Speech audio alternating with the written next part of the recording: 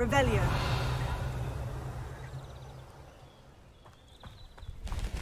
Hello, Hufflepuff Hollis here. I'm sorry if I jump scared you. These videos are not really, they don't have commentary at all. But this is one of the several treasure hunting videos that I'll be doing, and they are kind of long because I'm pretty much exploring everywhere. So I thought I would use these videos to just kind of provide the commentary that I didn't really give in the other videos.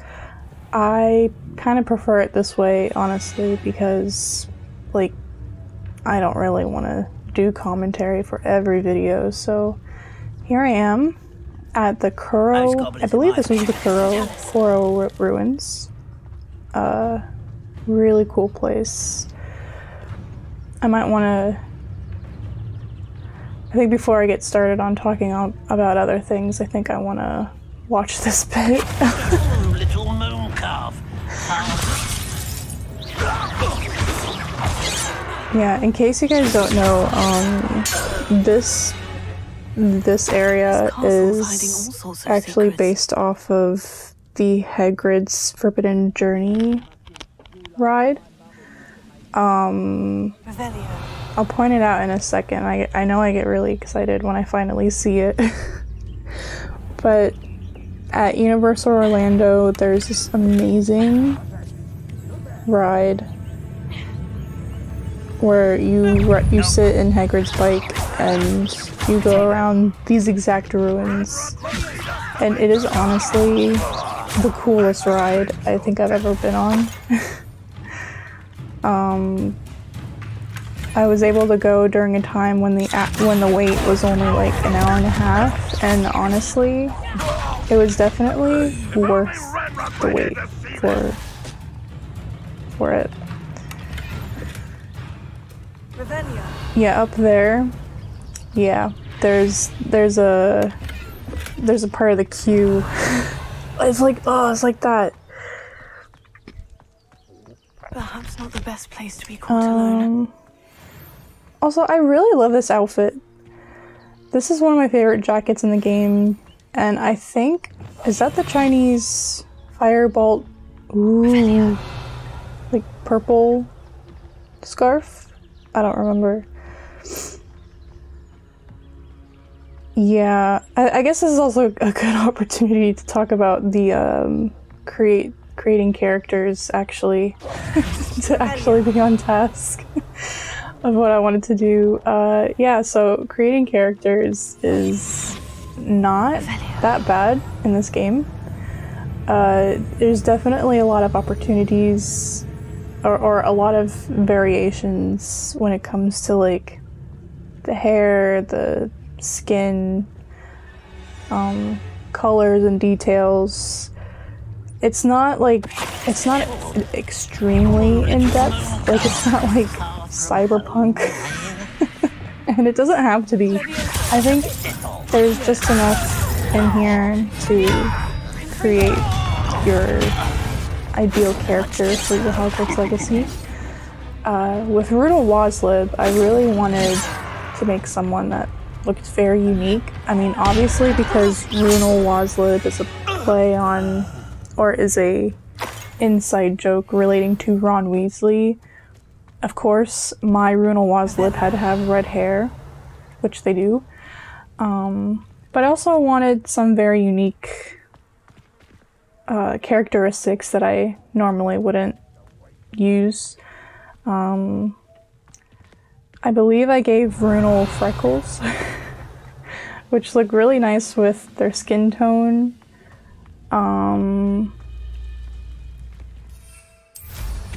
Yeah.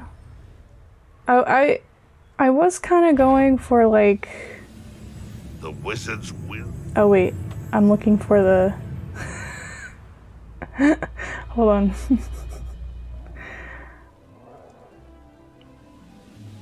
I think right here, this is part of the line. I think when you write the line, the Blasted and Scroots are kind of like scurrying on this part, but there's like It's kind of like a tent though.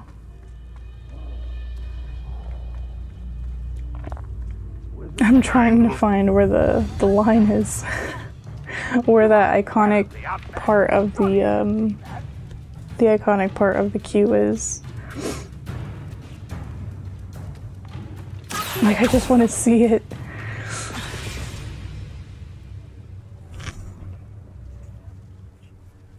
I remember I went to Universal after they said, oh yeah, this little area from Universal, it's gonna be a spot you can find in Hogwarts Legacy.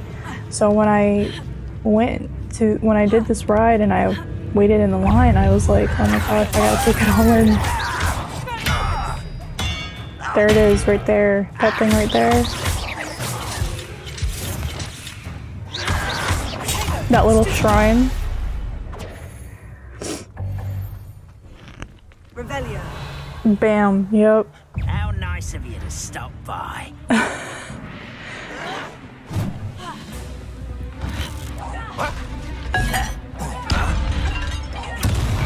Get away with that.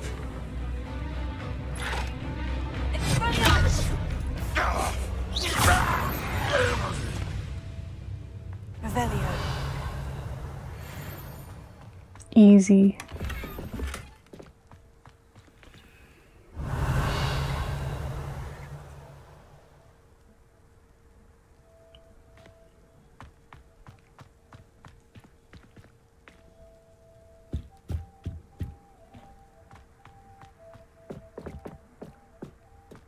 Yeah, I think that is the Chinese firebolt. Ooh, scarf. My favorite scarf. Revelio.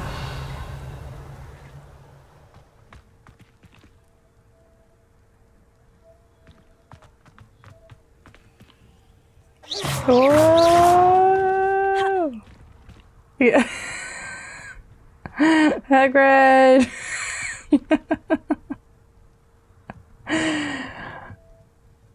Oh my gosh.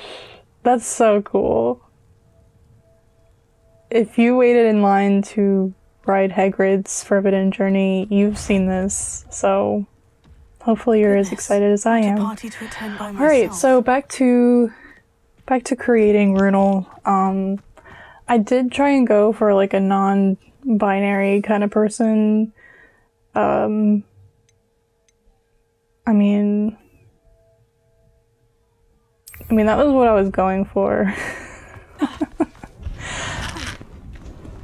But I was just doing whatever.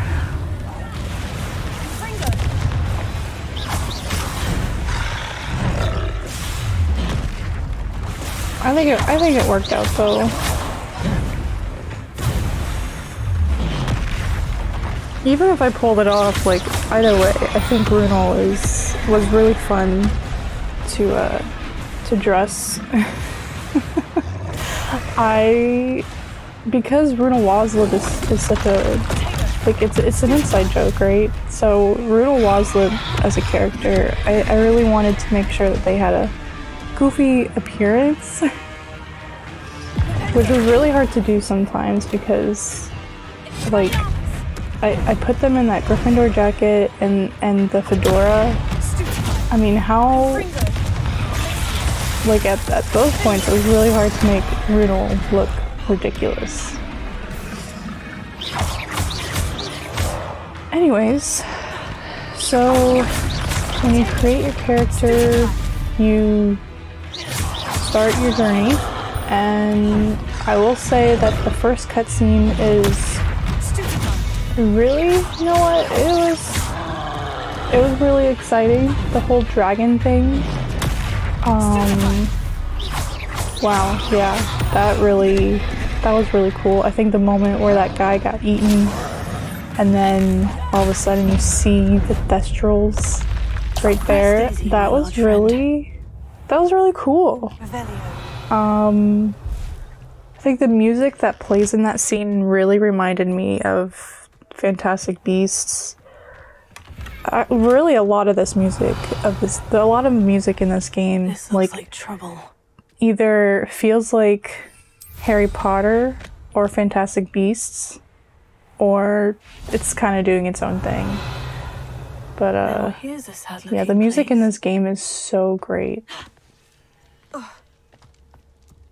There are definitely songs in here, like, they try and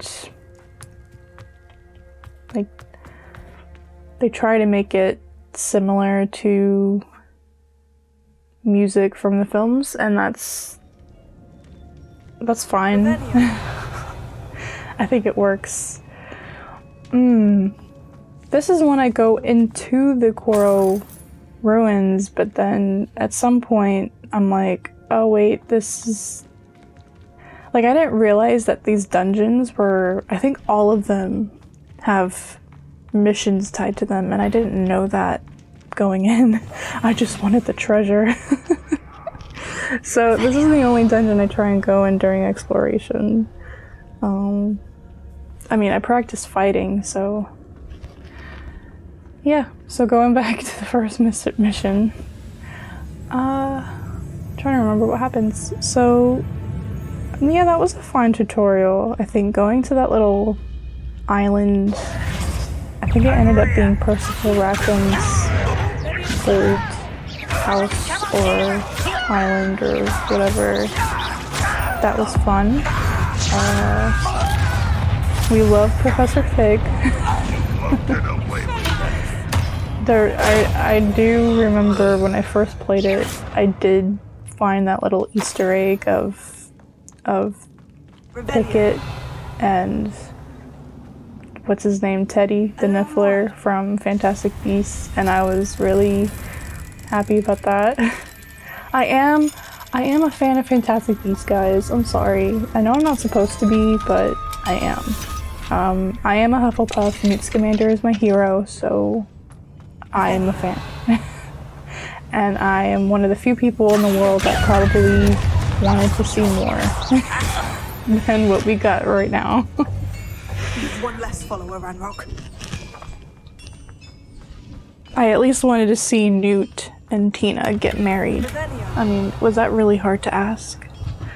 She wasn't even in the last movie. I'm gonna stop before I start ranting. But yeah, from that island, you end up going to Gringotts, and that was really cool.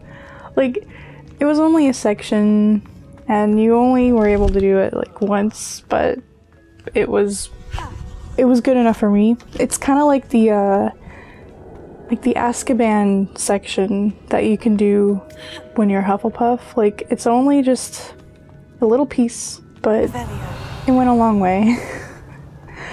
It took me a little bit to get used to, like, I didn't know how to stupefy right away, but now that I know how to do it, it's one of my favorite, it's one of my favorite features.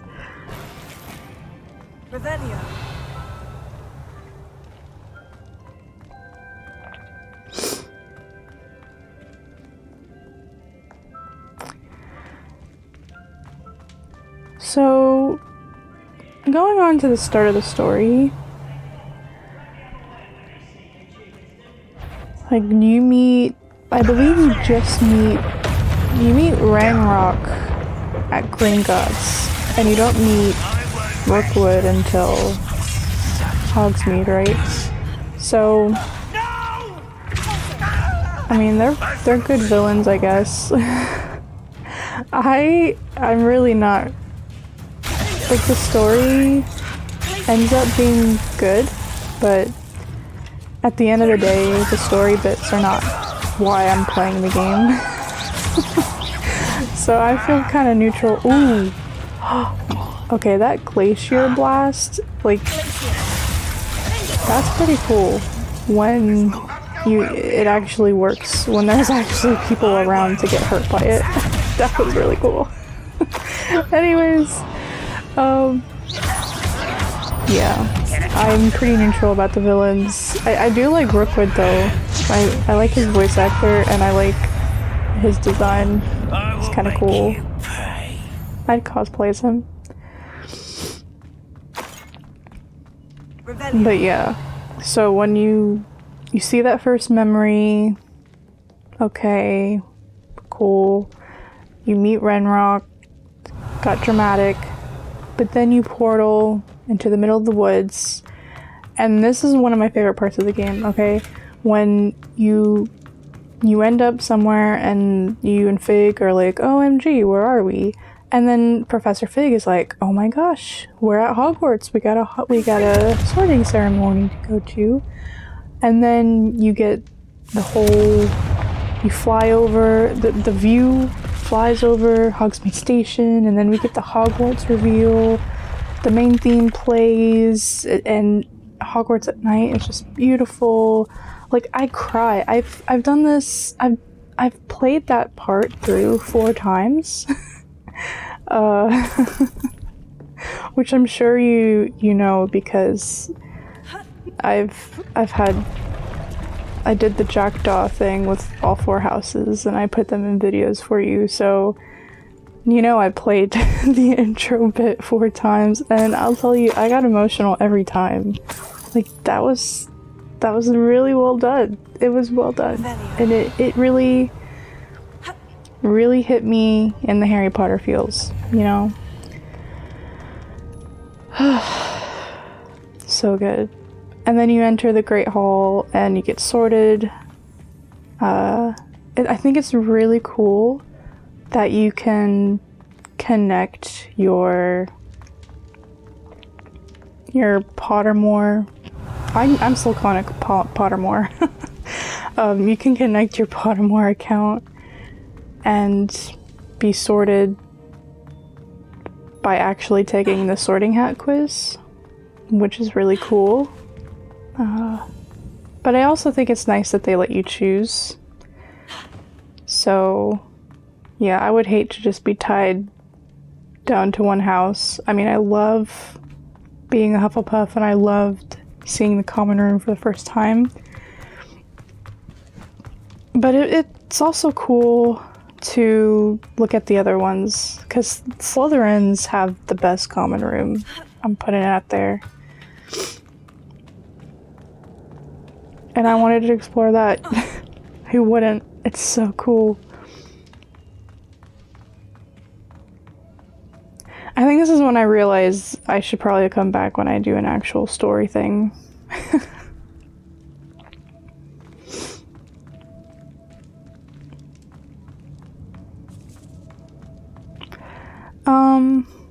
Yeah. So after you get sorted, you have the opportunity to explore your common room, which is always awesome. I did explore all 4 of them, and I made a video on that. You can check my channel for that. It's somewhere. I don't think I'll remember to leave an information card here. So check out my I'm pretty sure it's on the Wazlib guides playlist, so check it out there. You meet some of the NPCs that share the same house as you. I really love you. When you're Slytherin, you can meet Sebastian and Ominous. You have to meet Sebastian and Ominous right away, and those are probably the two best characters of the game. So that's always exciting. And I think as a Hufflepuff, you don't meet Poppy yet, but like I remember seeing her sitting on the floor. So she's there.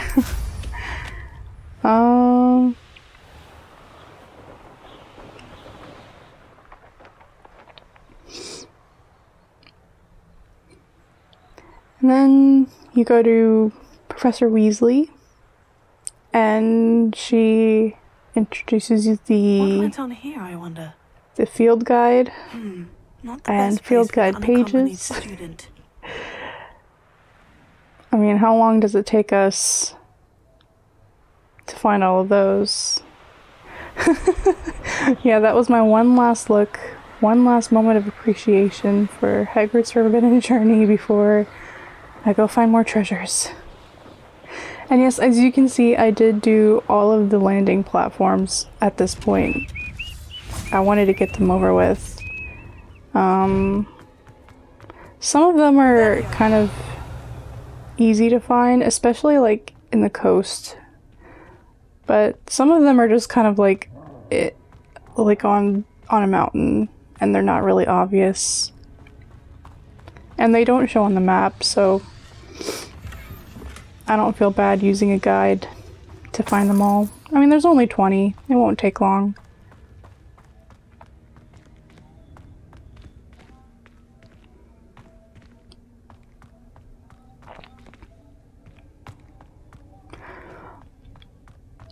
You know, that's actually a good opportunity to bring up the collectible system, because Professor Weasley introduces you to a collectible such as field guide pages.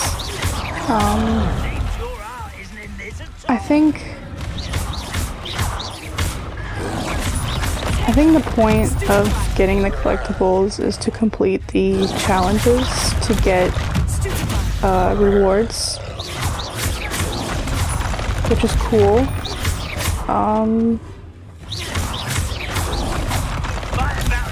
I think sometimes I kind of wish... Well, no, never mind. You know, like when you're out in the world, the field guide pages are marked on the map, but only in the world. I don't think it would be possible for them to be shown on the Hogwarts map. I don't think anything can be shown on the Hogwarts map. But the Hogsmeade map, at least, we could have used something. I think at this point in time, I'm still missing 2 pages in Hogsmeade, and I do not know where they are. Look, I'm gonna have to use a complete guide, which I thought I referenced already. I thought I did that already, but I guess I didn't. I'm gonna have to follow one and watch my video. Ew. Yeah, I'm gonna have to like really... I have to figure it out. It's so annoying when you're like you've spent all this time collecting and you're down to 2 and you have no idea where to look. And I say that I used a guide to find Hogsmeade pages, and I still didn't get all of them, so that's even more annoying. I was literally trying to avoid that.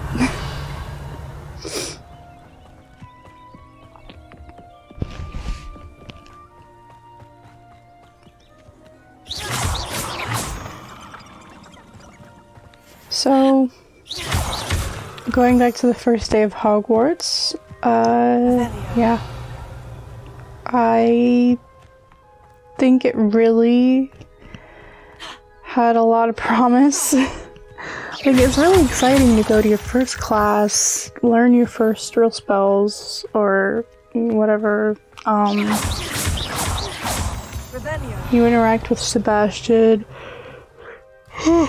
and Natty, and that's fun. That's awesome.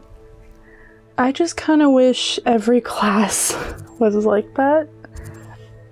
Like, instead of like assignments from the professors, you just have to go to class again.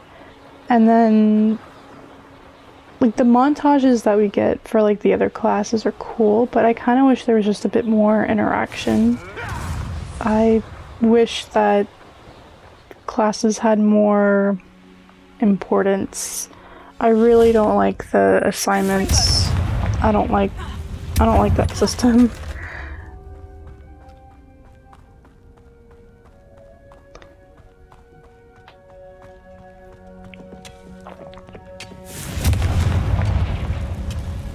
I think the only good thing about it though is that you can, I think in the fall you can pretty much do all but 2 or 3. You can do most of the assignments in the fall, and you can get most of the spells in the fall that way as well.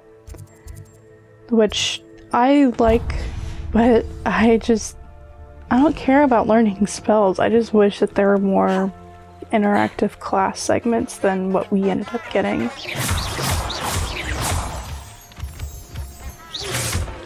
But you know what? I think because I like the professors, that makes me even more upset because I think all the professors are really cool. I mean, we all have a crush on Professor Garlic. Revelio.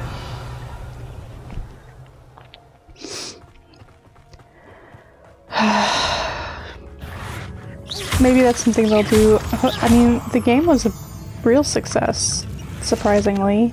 You know, cancel culture, try to stop it. But it ended up being a massive success at the beginning of the year. I don't know how well it did overall. You know, Tears of the Kingdom came out this year. I feel like that knocked this game out of the... Like, everyone forgot about Hogwarts Legacy once Tears of the Kingdom came out.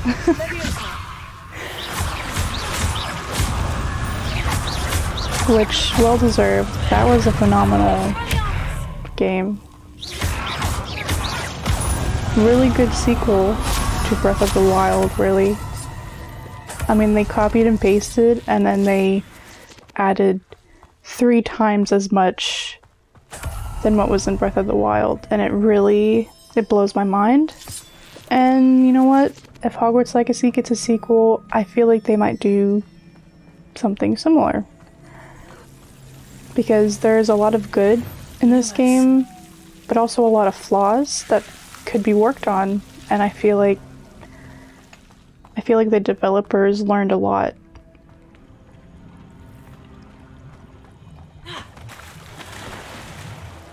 So, if they do move on with a sequel, I'm curious to see what it is like. But until then, we have this one, which I'm fine with. I'm perfectly fine with this game.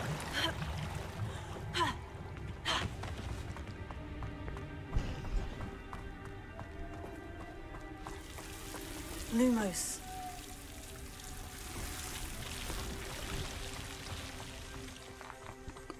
After your first classes, you finally go to Hogsmeade, which, other than Hogwarts, it was the place I was most excited to go.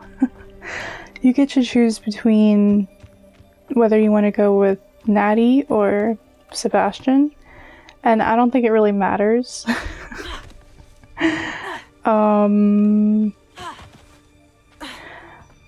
I think with my Gryffindor and my Ravenclaw, I think I went with Natty, and then my Hufflepuff and Slytherin went with Sebastian. So I split it.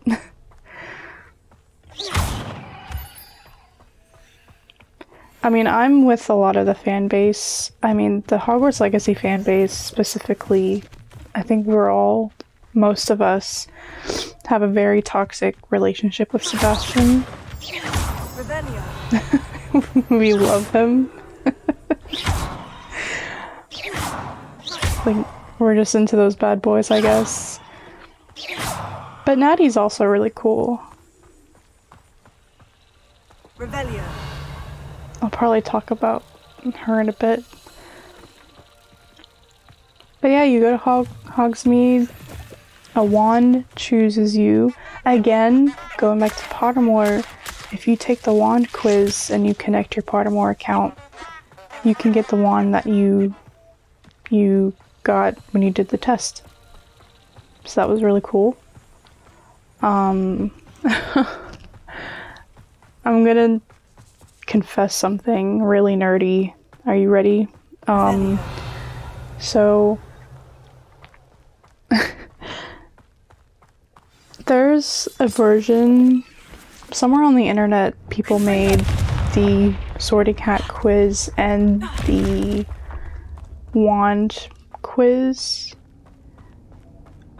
but it's not like they remade it so that every question, you see every question and you can kind of like play with it, I guess. But basically what I did is I found the alternative wand quiz and I took advantage of someone knowing the wand quiz algorithm and I took the wand quiz 3 different times and kind of role-played as Runel and as what I thought my Ravenclaw and Slytherin would be like, and that's how I ended up picking their wand details. Yeah, I'm that kind of person to yeah.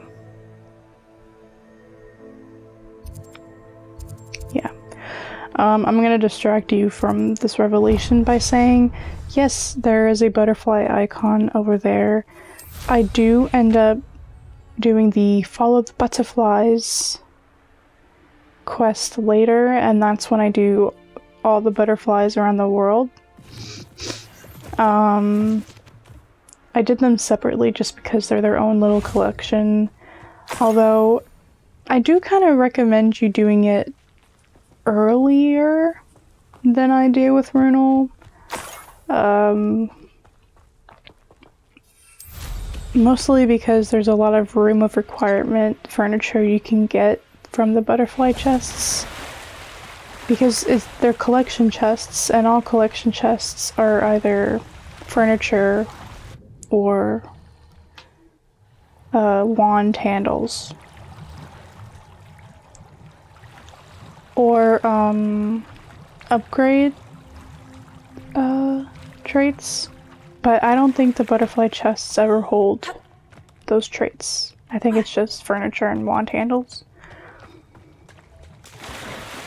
But I do get back to them, so just ignore the butterflies.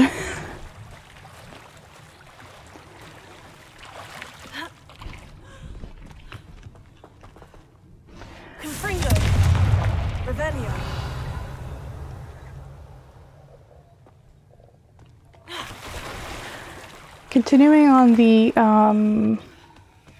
my little Hogsmeade chat, going through Zonkos and Hogsmeade is very satisfying because those are the most iconic locations, and there's several fun interactions you can do at Zonkos, and just walking around Honeydukes is like, I can smell it. It makes me really happy walking in there. After the troll fight, you end up in the Three Broomsticks, who is owned by Serona, who is a trans character, which I think is really awesome because they're also, it's a trans character voiced by a trans person. So that's really cool. I think that was really intentional, honestly, because the developers know they know the tea, they know the drama that's going on, and I think this was their little way of, I don't know what their intention might have been, but this was their way of saying, hey, we don't, just because we're making a Harry Potter game does not mean we share the same views as the creator. Which is really, if that was their intention, I really appreciate it, because I think a lot of people don't. There are a lot of people that don't think that. Like, they think if you are a Harry Potter fan, that means you agree with everything J.K. Rowling says, which is not true. so Serona is definitely appreciated. And I think it's cool that this game really does have a lot of representation. Mostly culturally. As far as LGBT, I think that Serona's the only one. But, I mean, you can make arguments about Sebastian and Ominous, but I don't think that's canon. That might be just headcanon. But culturally, there's a lot of, you get a lot of people from other countries. Like you have, like Natty and Meat.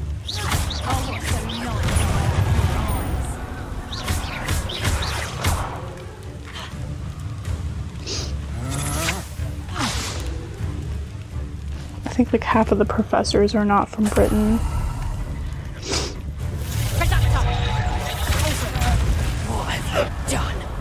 Like it's just a little bit more diverse than what we see in Harry Potter.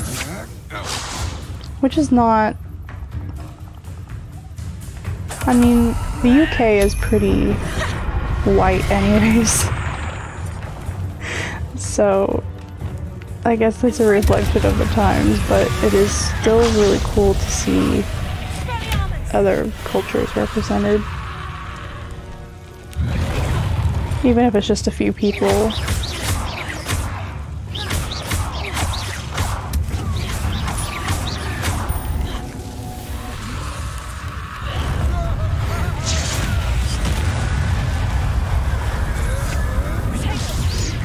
The white man. Britain really is the blame of so many issues. They tried to take over the world 500 years ago and we're still suffering.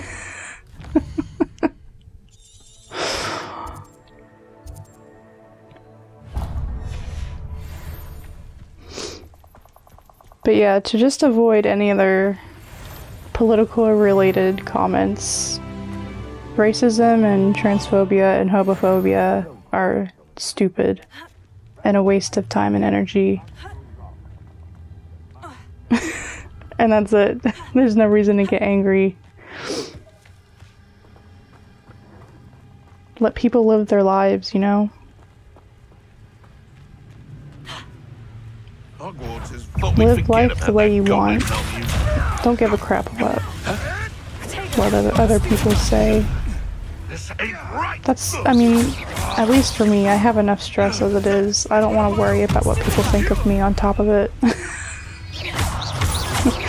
I really don't care. I hate people anyways. Is that really anti-Hufflepuff of me? I'm just an introvert. My social meter is low. I don't have time. Or I don't want to give the time to people.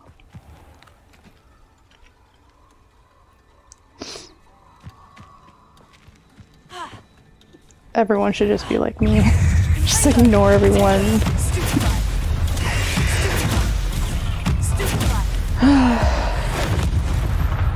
I hate spiders.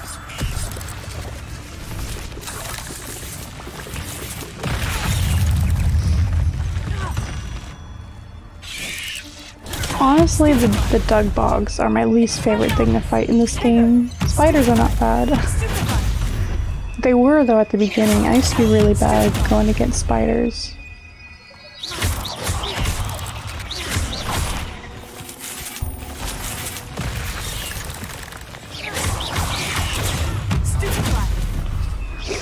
It's honestly scary.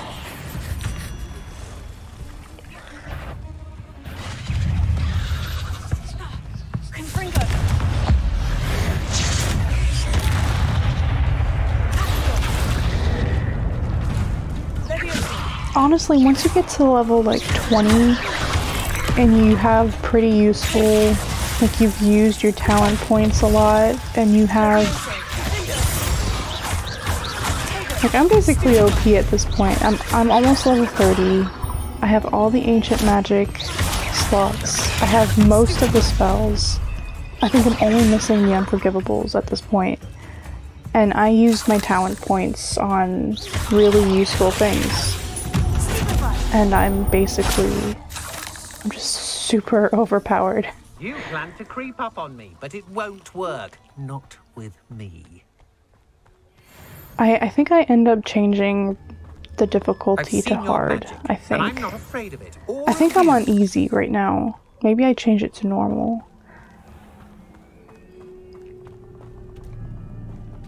I know my Slytherin playthrough is on hard. I think my Hufflepuff one is... I don't know what my Hufflepuff one is on. I'll probably change it. I don't need to play on easy anymore. I think I got... I put so many hours into the game. I think I get it. I know how things go. I'm a beast.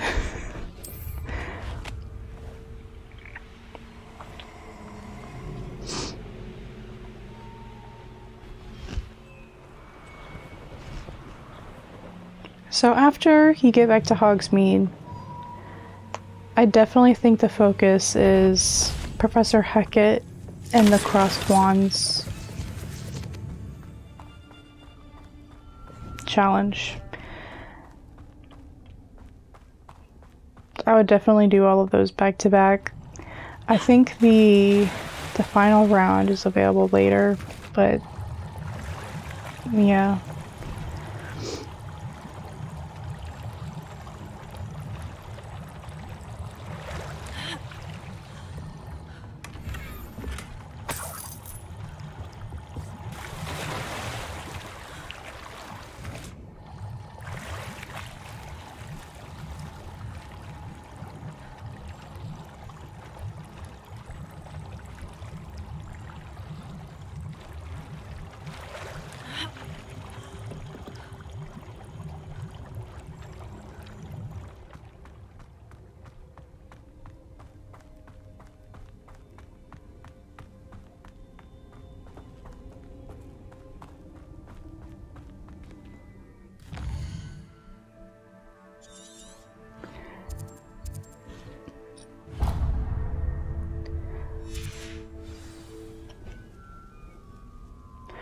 I don't know, did people want more Crossed Wands rounds?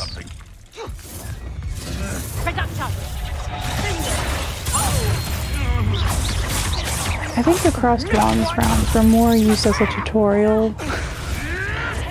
Because like, look, this is the real Crossed Wands right here.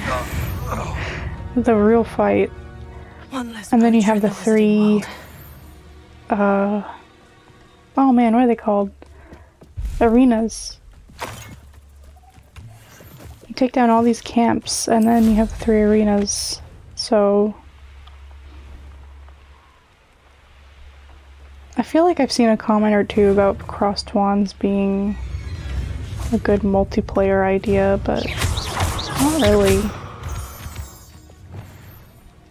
I mean, there are a lot of things that people are like, oh, this would have been a really good multiplayer thing, but I honestly don't see how that would work for most of those ideas. That might just be me, though. I'm not really big on multiplayer. I don't have a lot of friends. So... And the friends I do have do not have this game anyways, so I don't really care. Multiplayer is not a big deal for me.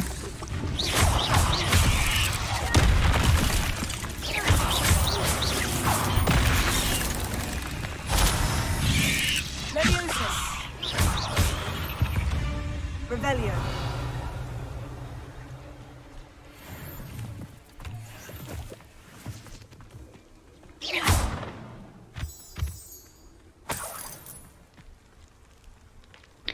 So once you do Crossed Wands, you end up, that's when the restricted section mission becomes unlocked.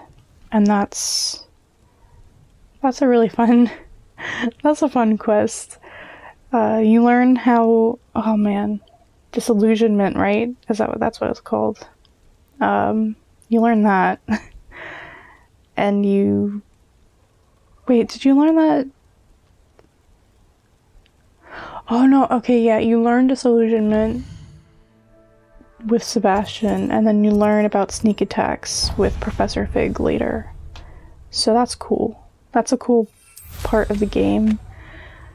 However, I don't use stealth as much as I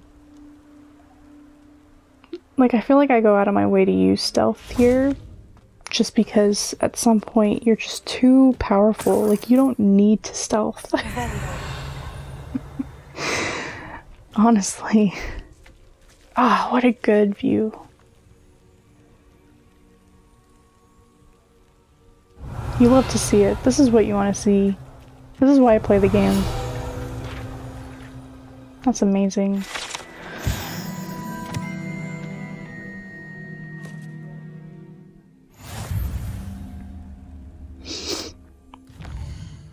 And other than the restricted section, I think there's only like one, maybe, I think there's one definitely, one mission that requires stealth. And I feel like people are disappointed in that.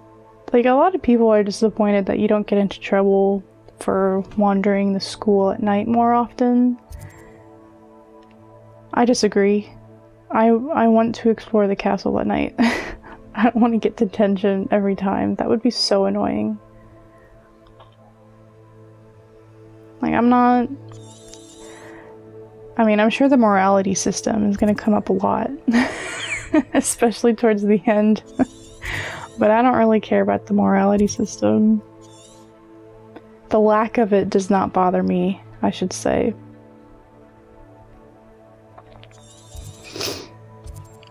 But it is really cool going into the restricted section because we didn't properly see it in the films. And walking through it for the first time is so... like, it's so creepy. Like, the books that are like hopping around and the weird artifacts. Like, what is this? Why is this in a school? It's so creepy, but I love it. I love it so much. It's still pretty simple, but it's very effective. And because we didn't really see it in the films, it was really nice to be able to have a mission in it really early on.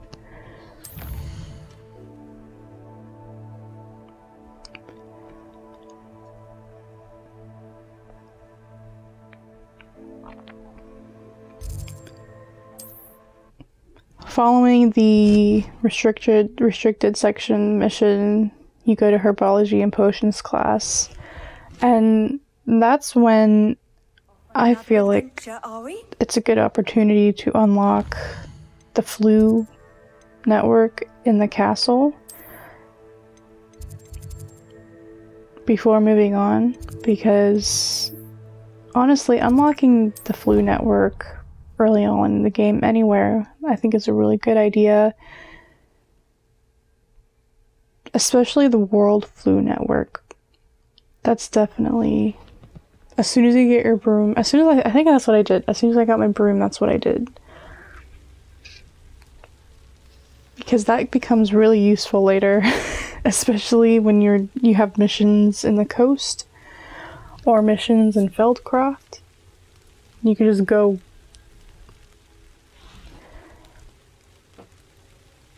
And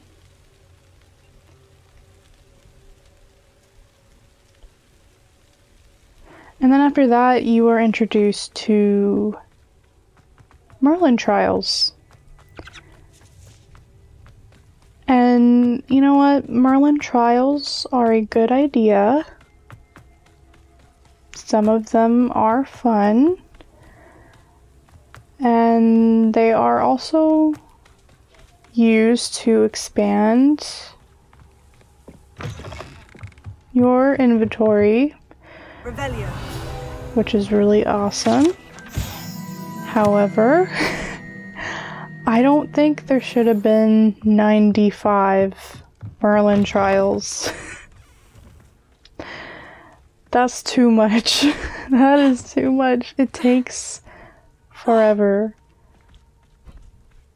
They take forever.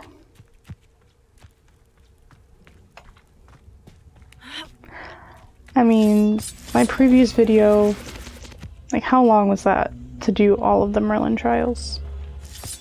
That was a long time.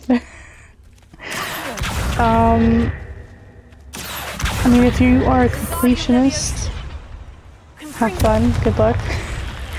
But if you are not a completionist, you know, at least do enough Merlin trials to win all of the rewards and expand your inventory to the fullest. I think that would suffice if you're not going for 100%.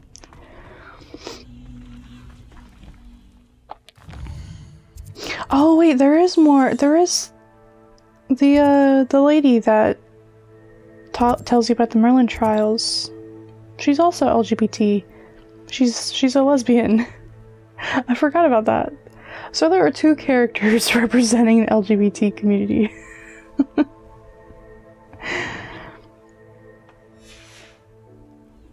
Too bad Dumbledore's not around this year. One of my favorite gay wizards of all time.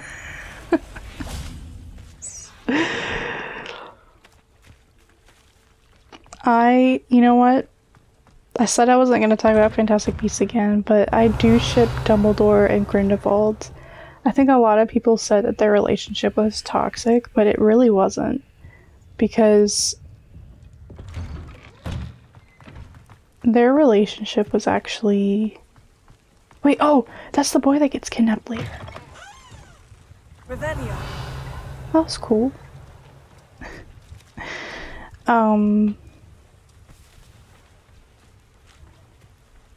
What was I saying? My ADHD. I don't have ADHD, I'm just kidding. But, yeah. Because you have to okay, yeah, Dumbledore and Grindelwald, you have to remember that they had a summer where they fell in love. And it was a pretty positive experience for both of them. But then the Ariana situation happened, and that's when they... that's when they became enemies, but they weren't really enemies. You know what? That makes sense now. The line that Grindelwald says at the end of the third movie, he says, "I was never your enemy." He wasn't lying.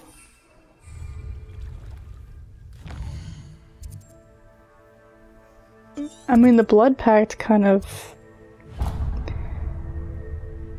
stopped them from attacking each other, so...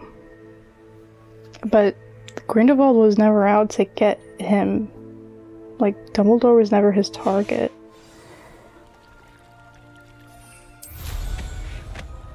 At least not until later. Like, his whole taking over the world thing, that was not directed at Dumbledore. He wanted Dumbledore by his side to do that. That was his thing. He wanted Dumbledore to be his right-hand man as he took over the world. Because it was both of their ideas. Like, Grindelwald did not think of everything on his own. Dumbledore gave him ideas, I'm sure.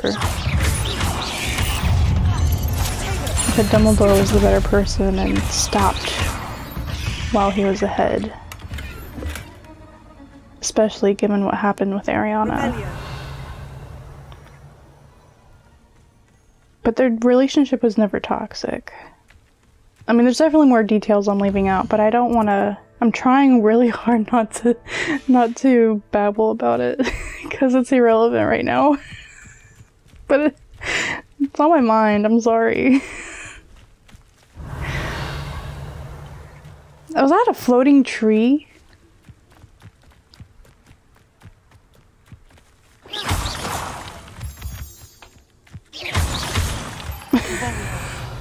Okay.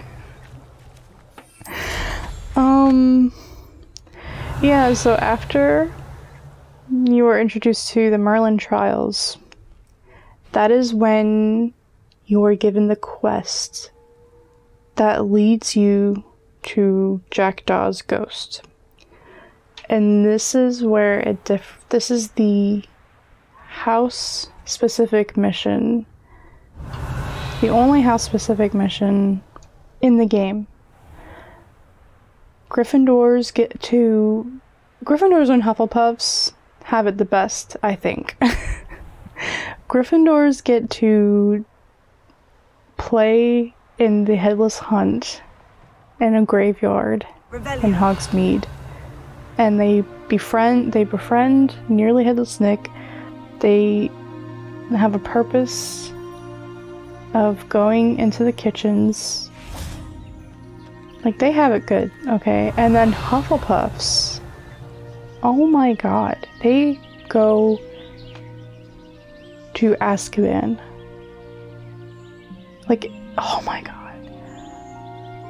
Oh my god. It's only a hallway in Azkaban, but it is the coolest hallway in the game. It's so, oh my god. That whole sequence, I can't. I live streamed playing this mission, and I'm kind of glad I didn't do commentary. I was actually freaking out, and you can kind of tell because there's a moment where I'm just like I am not playing the game. I am. I had to take a break because I could not believe what was happening.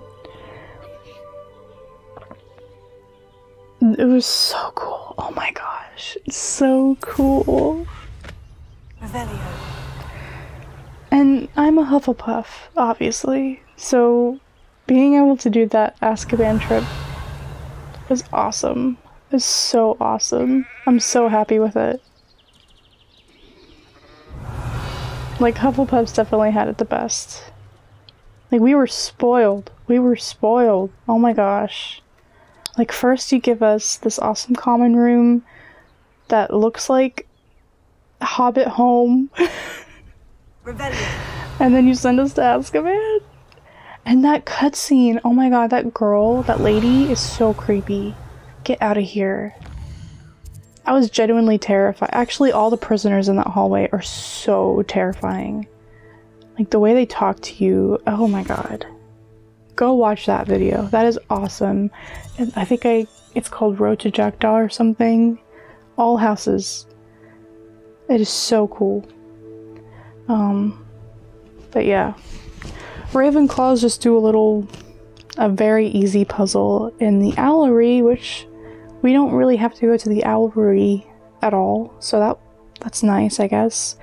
And the Slytherins just meet up with the headmaster's house elf, and they get a piece of treasure from a cave under the castle. Not as cool. Man, though, that Azkaban hallway is awesome. Man. I love this game.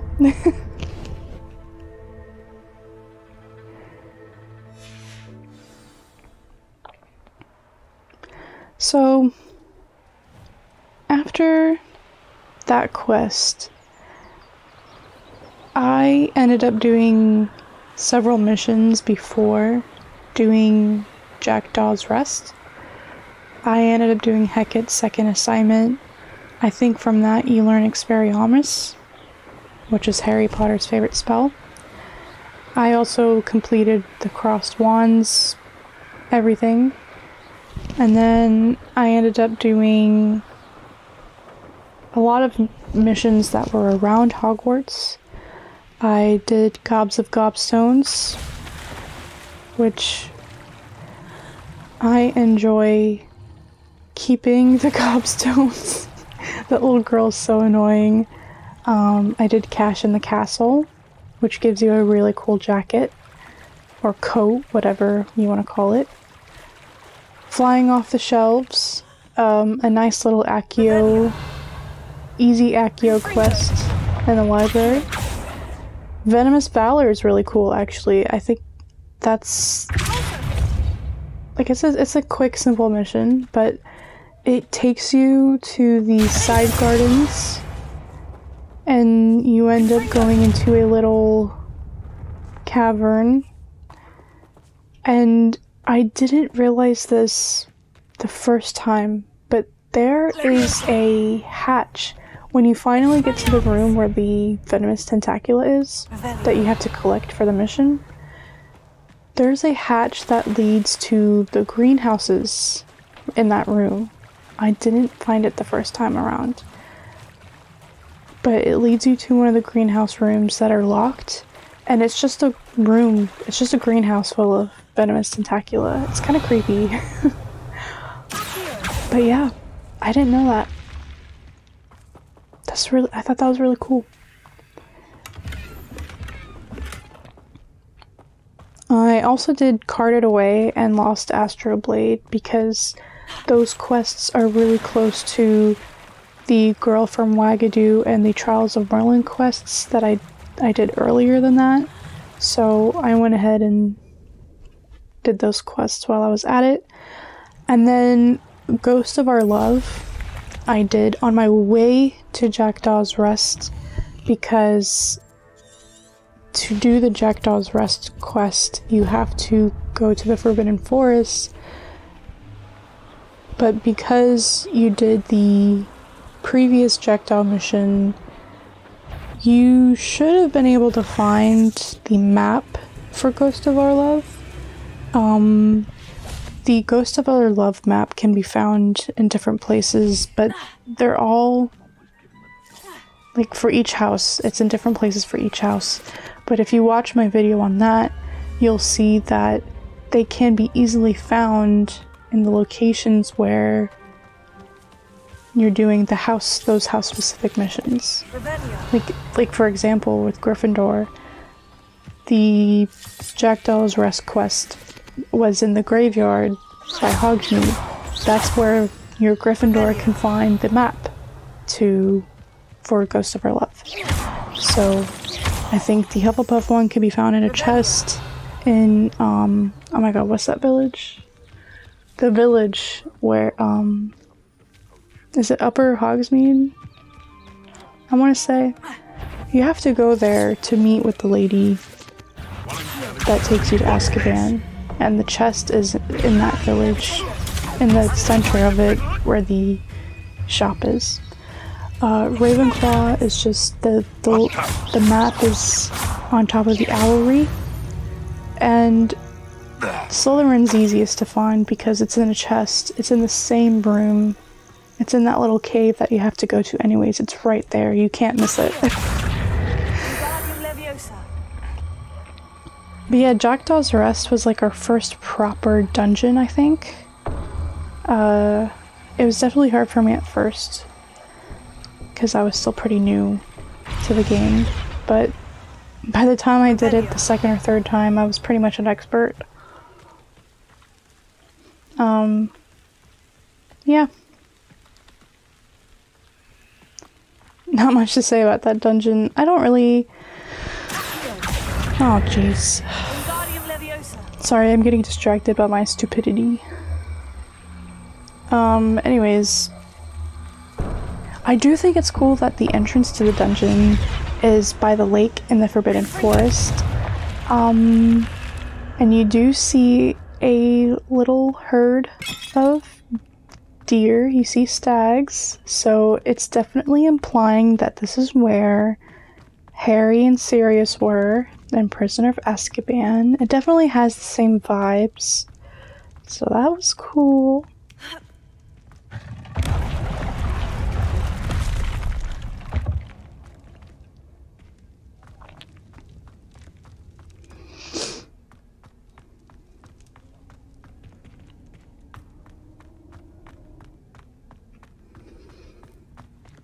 Arnar.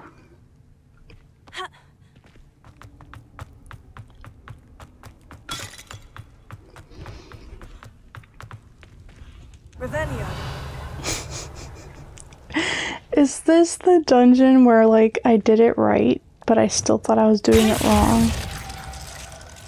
And I'm sitting here for, like, forever trying to figure it out. Oh my god.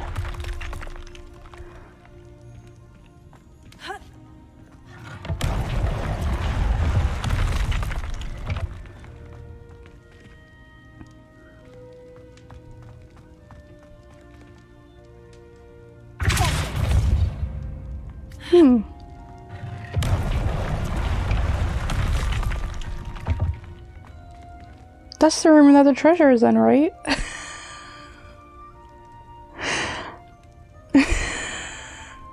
Oh my god. Oh my god. Revelio. Yeah, I think I was in the room where the treasure was, but for some reason I didn't think I was, so I spend the next 10 minutes just like Anyways, I'm gonna distract you with some commentary.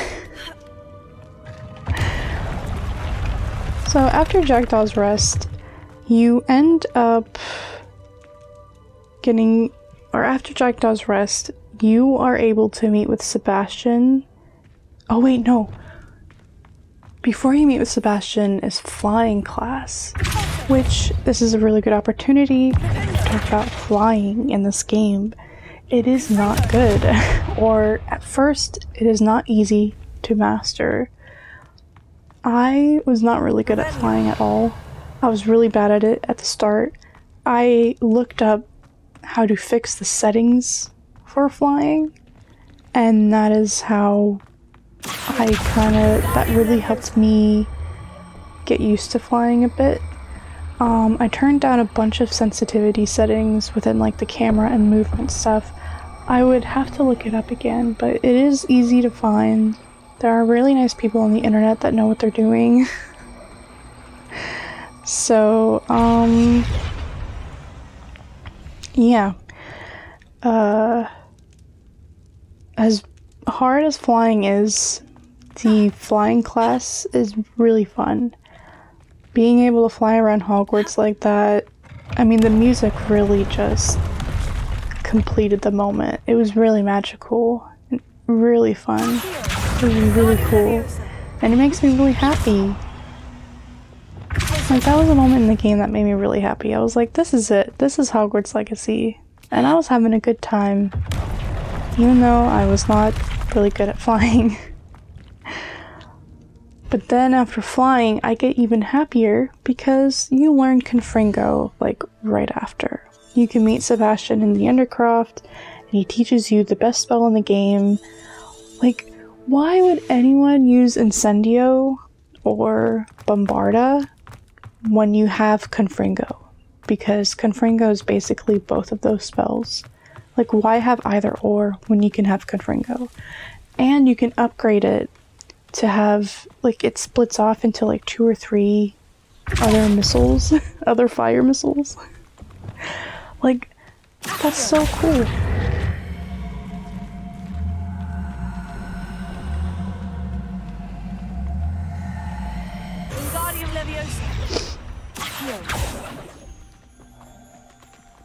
You know what else is cool? The Descending for Sweets quest, which I did after learning Confringo. Once you learn how to fly, you're allowed to go to Hogsmeade to the Quidditch shop, because the Quidditch shop opens after your first flying class, so that is your time, that's your opportunity to buy your first broom. But I knew that if I did the Descending for Sweets quest, I'd end up in Hogsmeade that way, so I killed 2 birds with 1 stone there, which I think was really, I thought that was a good idea. Yeah, I think it's really cool that Gareth Weasley tells you about the secret passageway, and they made it a little mini dungeon, which they did not have to do. I thought that was really nice. I really, like, that was one of those moments when I was playing, and I was just very thankful for the game developers. Like, it was such a simple dungeon. It wasn't that much, but like, they didn't have to make it a whole mini dungeon, you know? They were just this game is so good. Like, that just made me really happy. The fact that we were able to go into this passage at all, honestly, it was so cool. And for Weasley to tell us about it, and then you end up in the Honeyduke cellar, and oh my gosh,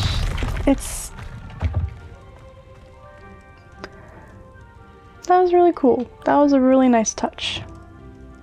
And then from there, I got my broom, and then I flew back to Hogwarts to tell Weasley that I got the stuff.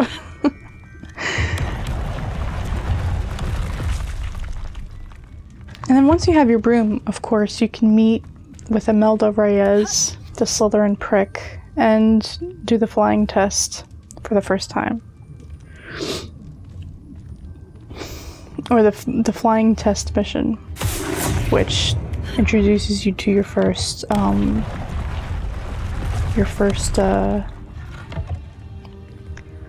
flying race track thing.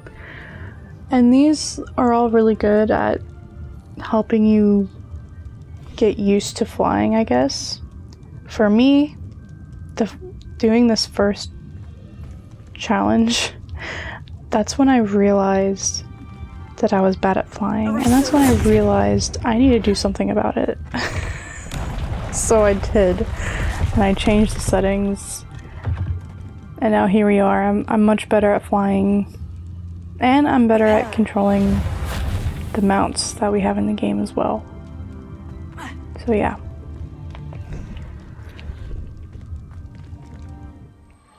Yeah, this is so dumb.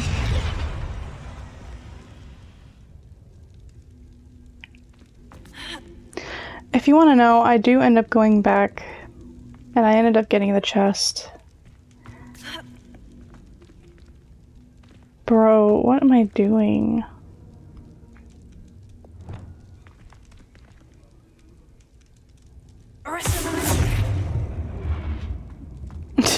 I broke the game.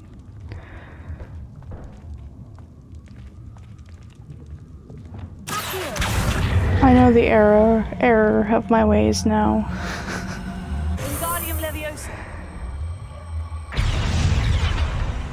So once you have your broom though, I definitely recommend using your broom and going to all the flue powder spots, unlocking the whole flue powder grid in the world.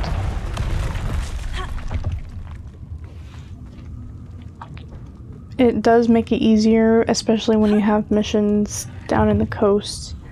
Like you can just go instead of trying to fly across the world. It's also really helpful because when you do that coastal cavern thing, like you can just run through it. It's like you can, like the goblins will try and attack you, but if you just keep running, they won't get you. So you can just unlock that flue powder there and then go outside and unlock the one there, and you have the whole bottom half of the map open to you. And that's pretty useful, I must say.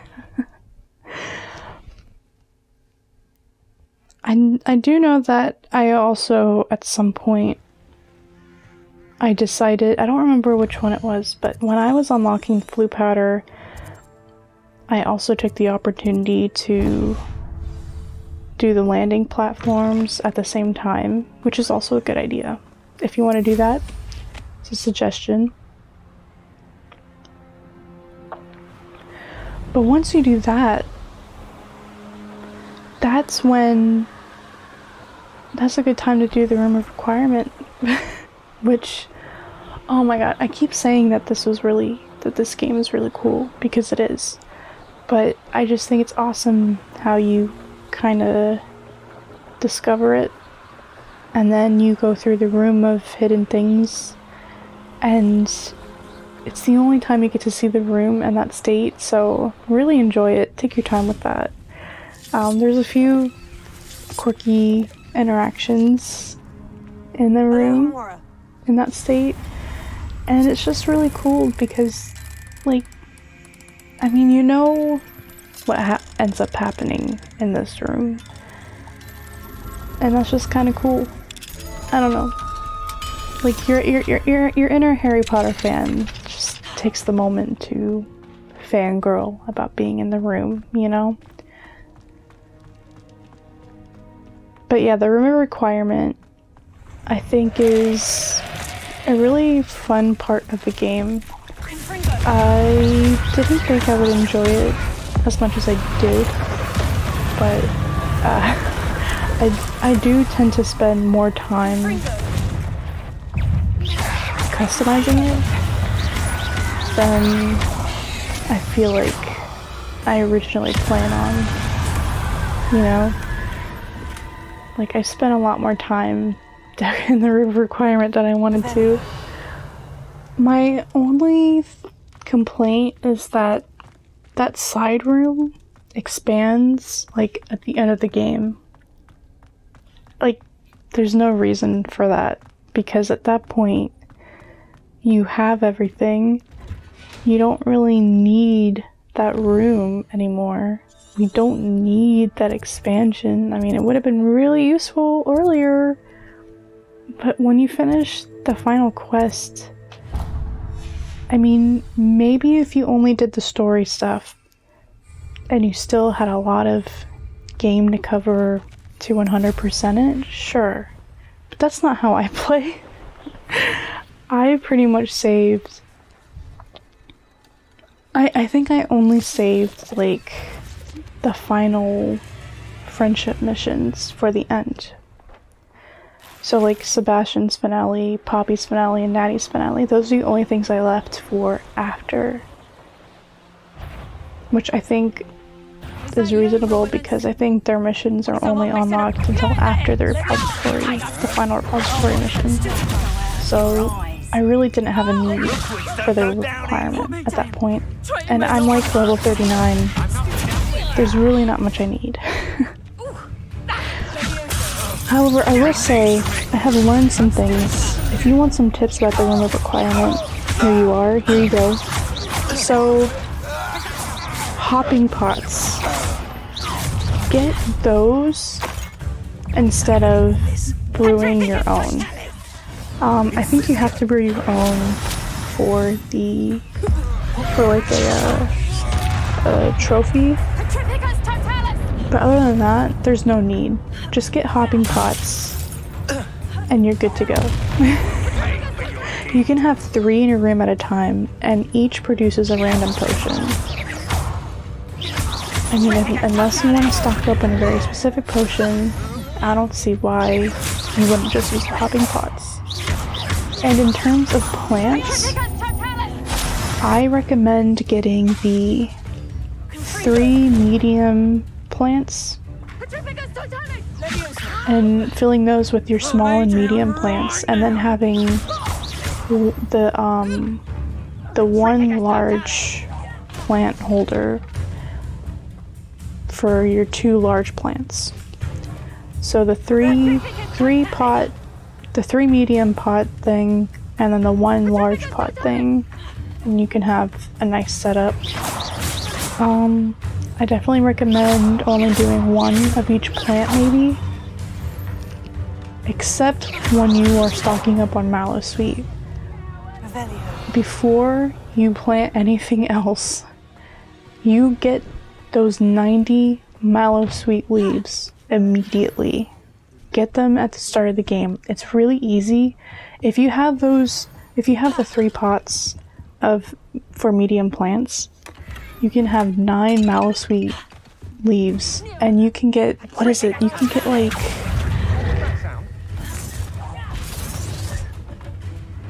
I think each mallow sweet plant gives you 5 leaves. So you can stock up your 90 Malachite leaves very easily. Do that at the start of the game before you do any other plant. Like your herbology area needs to just be Malasuite at the start, so that as you play through the game, you just have them on hand. Whether you want to do the Merlin trials all at once or throughout the game, you will at least have the Malasuite leaves on deck. That's a very important pro tip.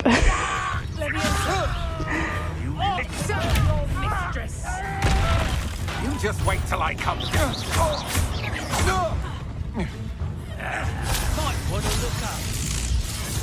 After the requirement, you know, go ahead and do Percival Rackham's trial. That's... I'm trying to remember. It's an easy trial. It's one of the easier ones, right? I think Brookwood's was the one that I was most confused on, if I remember correctly.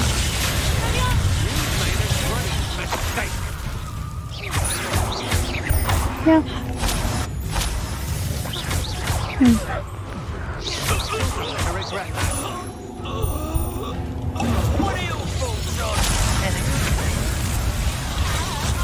That's just the beginning.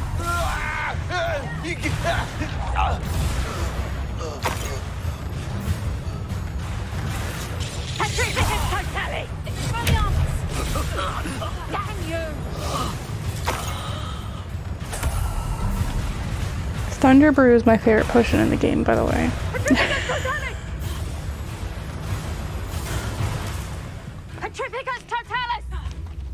It's so overpowered. Petrificus totalis!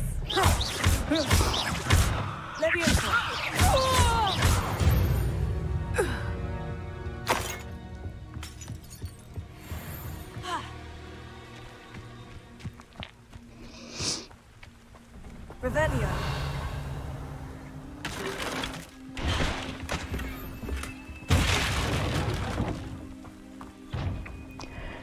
After Professor Rackham's trial, time for a Beasts class, which is cute. You finally meet Poppy, and you have the opportunity to meet a hippogriff. Really fun. Really nice callback. I mean, I really like that hippogriffs are in this game, honestly. They're my favorite, some of my favorite creatures in this game. Or my favorite creatures in general. I also take the opportunity to do Sharp's first assignment to learn Depulso. Depulso is a spell that I was kind of like neutral about, but over time Depulso became one of my favorite spells.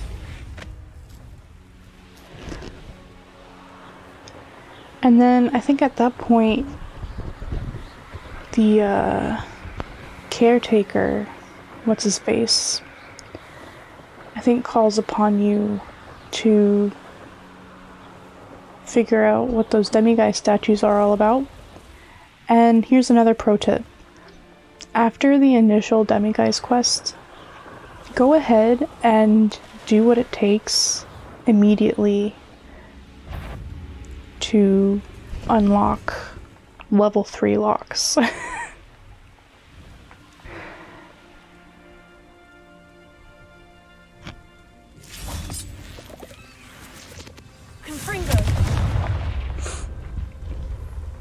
Yeah, you know, I think the Ilohomara locks were like they were good on paper, but I don't know, you do so many, you kind of get tired of them.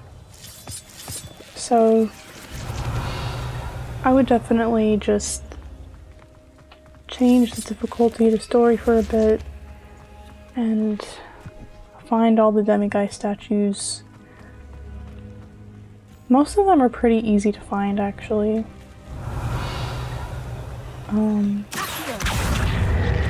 can't think of one that was like particularly difficult, really.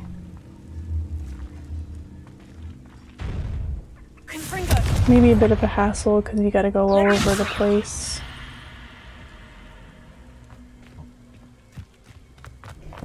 But yeah. I should investigate. Definitely get those out of the way. I also went ahead and did arithmancy doors right after, which give you a lot of collectibles.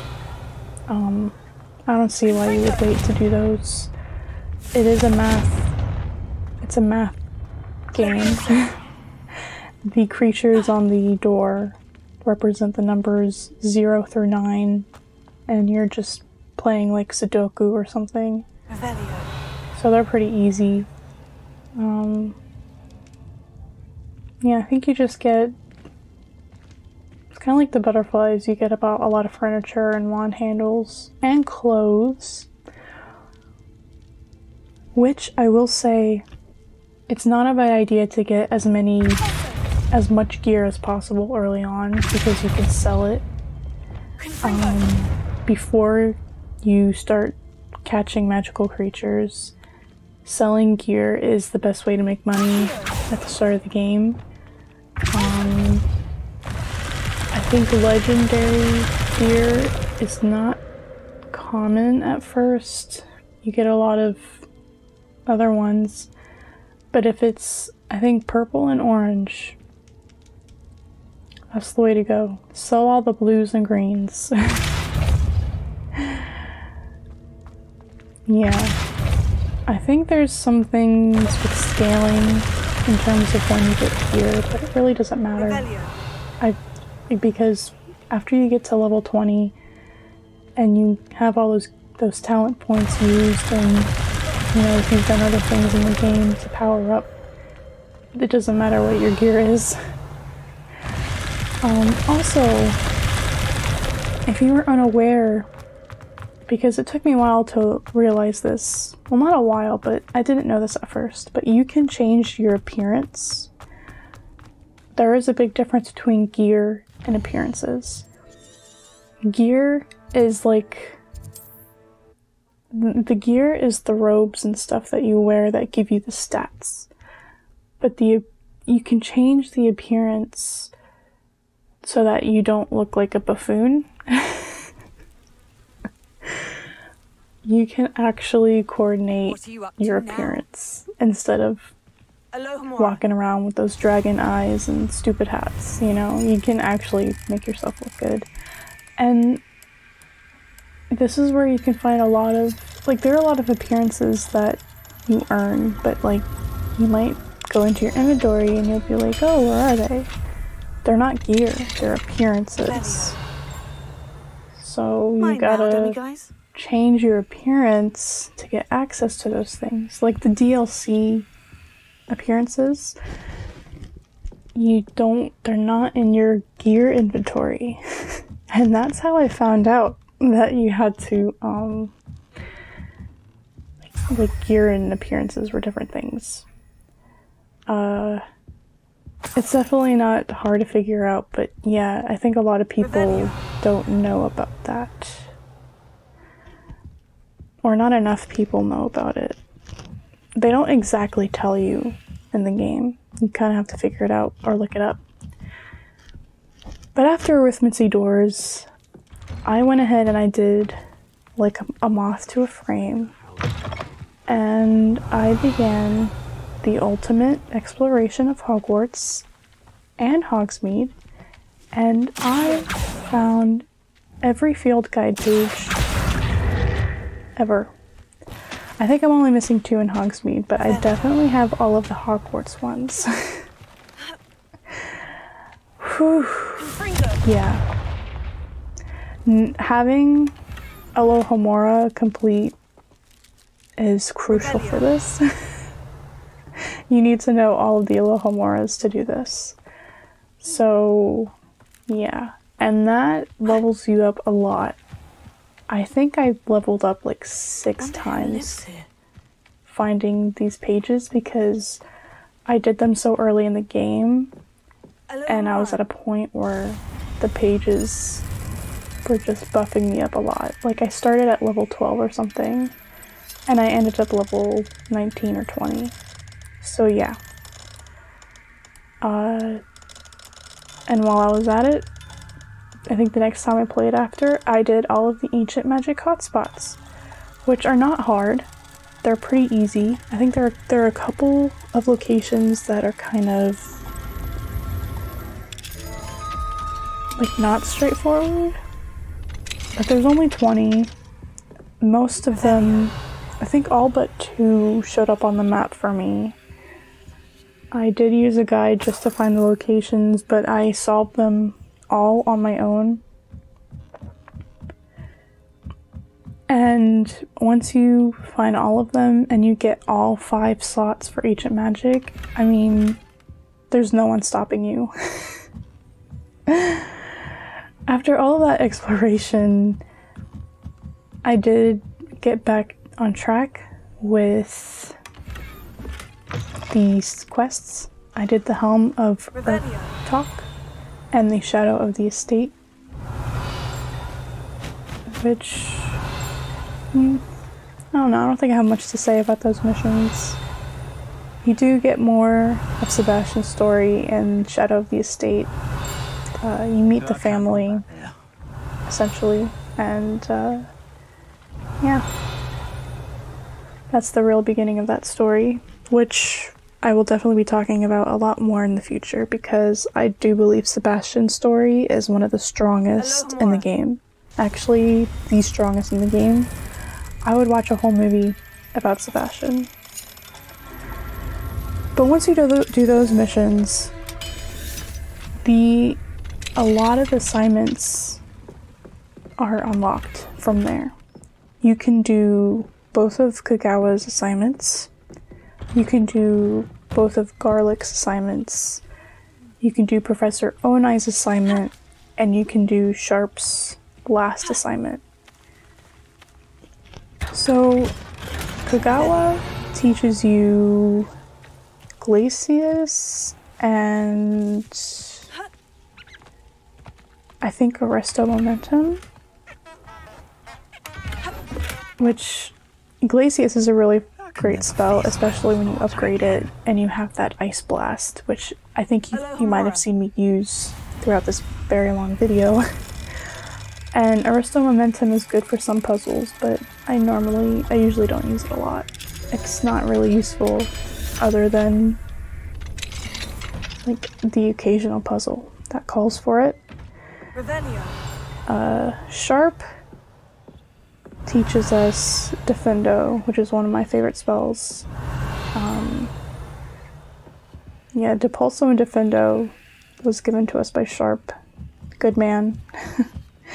Professor Onai teaches us Descendo, which I've seen people enjoy using, but it's like I don't find any use for it when I have so many other things. And Professor Garlic teaches you Wingardium Leviosa and Flipendo. So I only use Flipendo for the Merlin trials. And then after that, I never use it again. I don't know. I just don't use it. And Wingardium Leviosa is not a spell you have to equip at all, because once you have it, Accio becomes upgraded. Like, yeah, Accio. You use Accio, and depending on the angles and how you're moving around, Accio becomes Wingardium Leviosa. So you never have to equip that spell. It's technically useless, but completing the quest and learning the spell itself is useful. It is a nice upgrade, especially during some puzzles. Like it does have its need.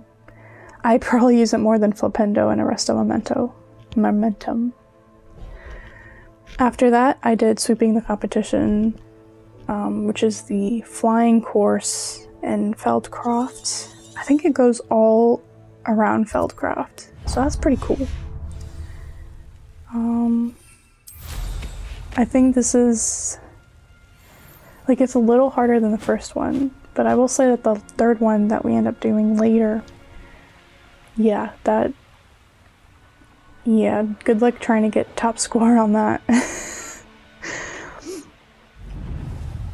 And then, you know, I think that's when I did all the balloon challenges. Another easy collectible quest. I like doing that early on because the balloons kind of take away the immersion, so I don't mind doing those all at once at this point in the game. Like, it's so dumb seeing these floating balloons in the background. I just get rid of them as soon as possible.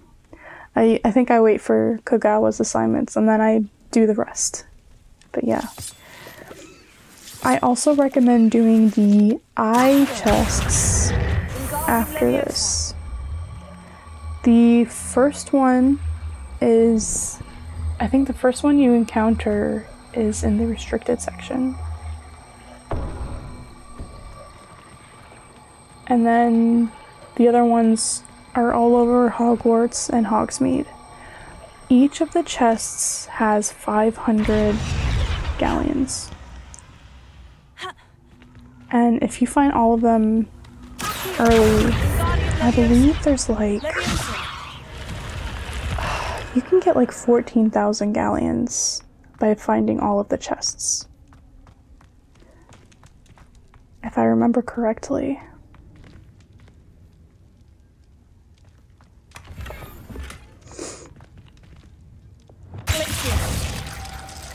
But yeah, that's a lot of galleons early on.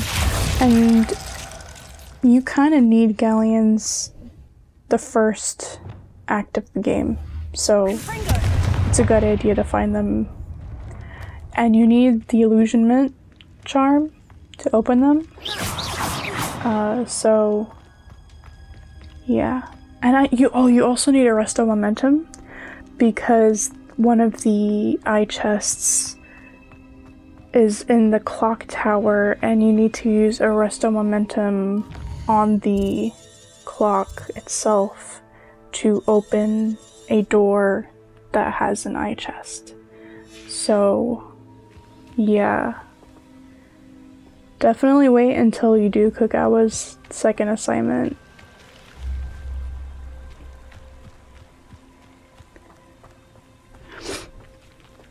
But yeah, after that, the fall assignments are really pinnacle. I recommend not doing any of the Merlin trials until you have all of the core spells, all of the main spells. Because you need Flipendo, you need Confringo, Depulso. What else do you need? I think those are the main ones that you need.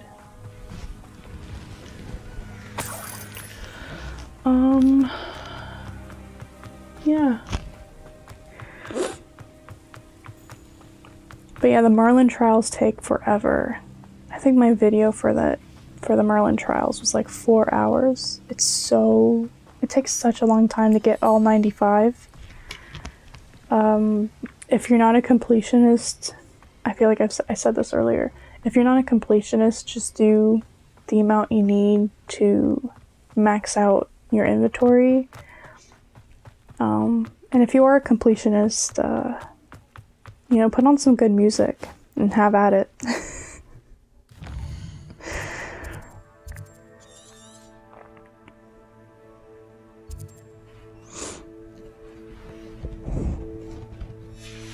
I love walking around here. I love this area.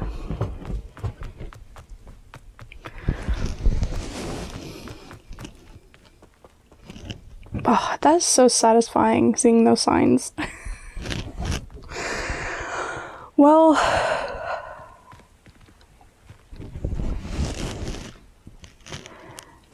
I think I'll hang out here a bit more, but I've pretty much talked about everything. Every video up until now, I've kind of touched on. This is cool, though.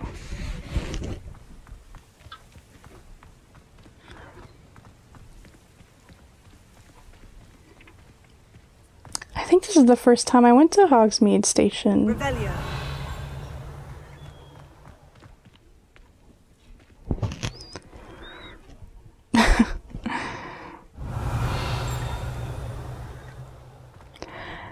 don't know if I stay around until the daytime, but during the day, there's a bunch of people here. There's some kids doing the, oh, what do you call it?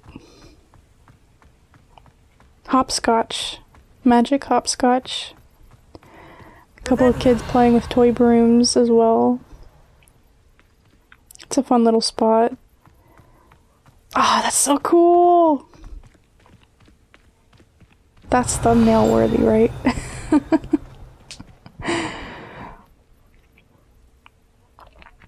I think there's a couple of Merlin trials back there. Of course, they're already done. This is awesome. It's really satisfying visiting locations in the game that look just like the movies because, like, I feel like most Harry Potter fans are more familiar with the movies than the books. And the movies, they just, like, the movie locations are just more recognizable because, you know, they're movies. I do love the fact that there are, like, the books were used for many details and locations and stuff. But it's different seeing things that we're familiar with because of the movie. I think you understand. It just hits different. Like, there's a hallway in Hogwarts where the little potion closet is, and that's where a scene from Goblet of Fire takes place there.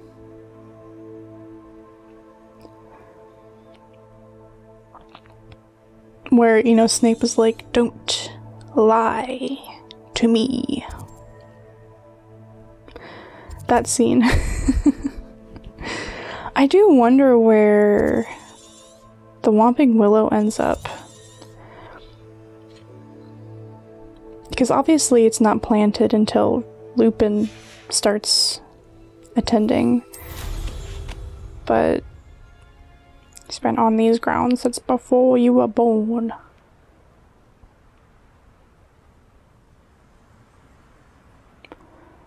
Like, it would be near the groundskeeper hut, right?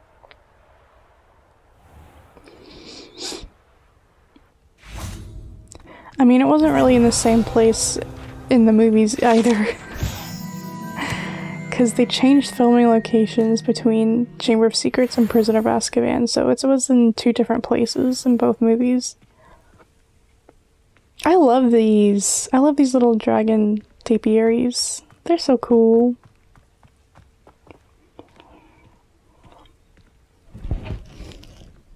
Bro, look. 51 out of 55 field guide pages. Where are they? I used a guide to find the 51. But where are the other 4? Did I just use the wrong guide? My gosh, that's so annoying. I don't know where they are. Please tell me if you know where they are. This is so annoying.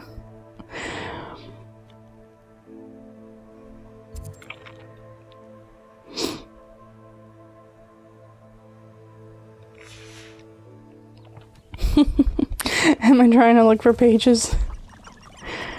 Arrgh. Revelio. I'm desperate. I do know that I ended up getting all of the Revelio pages. And I think I got all of the mirror pages. So what's left? Flying pages? Right? Are they like at the edge of Hogsmeade? I don't know. I'm so angry.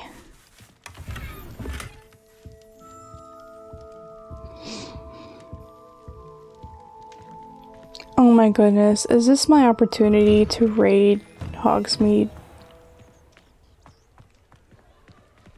am I committing mass burglary right now in Hogsmeade?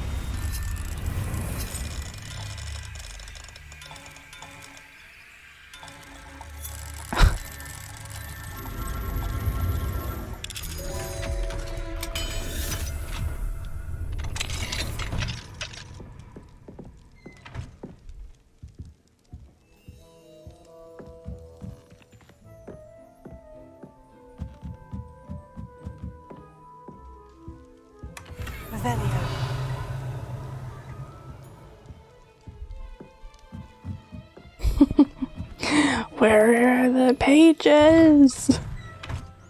I love Hogsmeade during the fall. The Halloween vibes, just... I love it.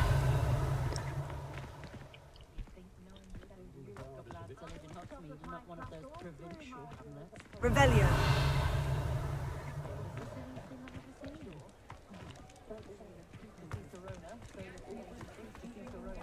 Yep, I'm raiding Hogsmeade.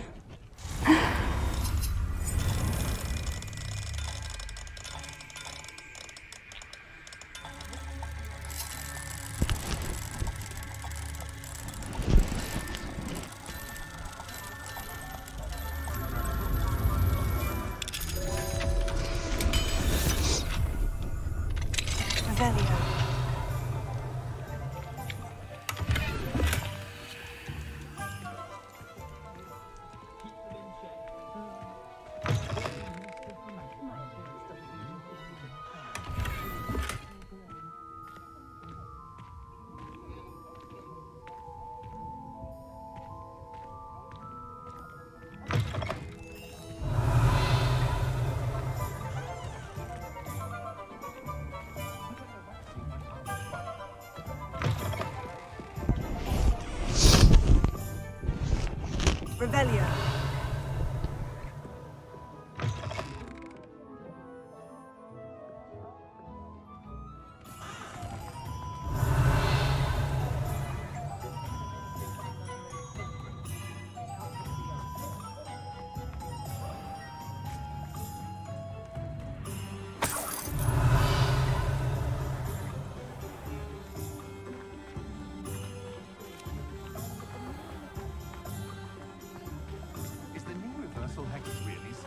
Revelio.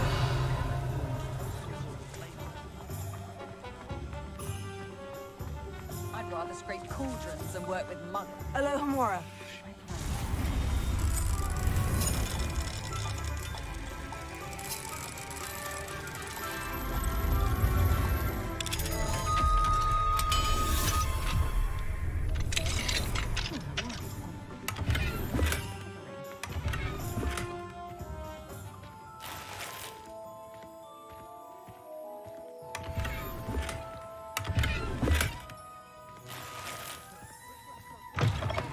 Revelio.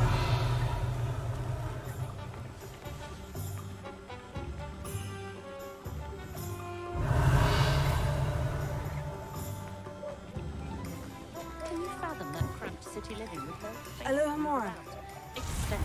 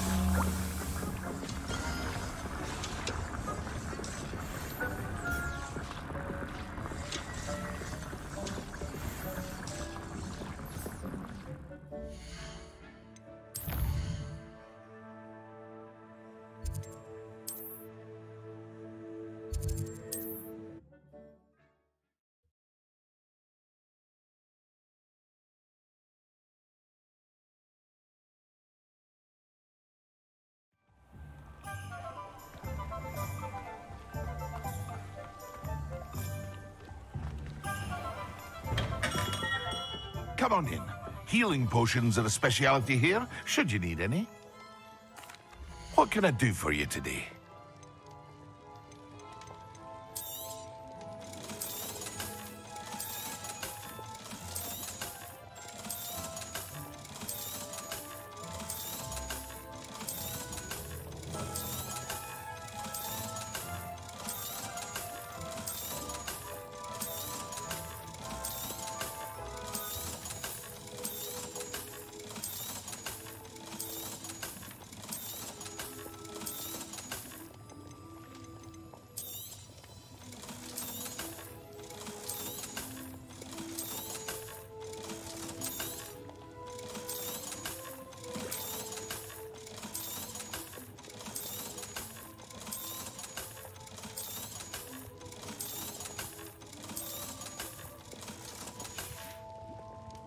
I hope to see you again. Farewell for now. I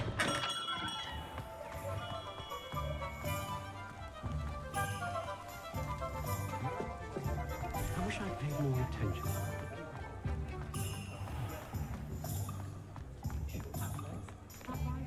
Revelio.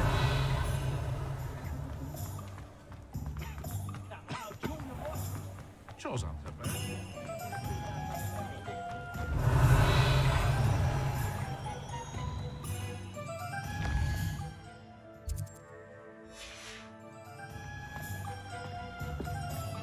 I had plenty of opportunity to pursue anything I wanted with brain. That's what the teachers would say.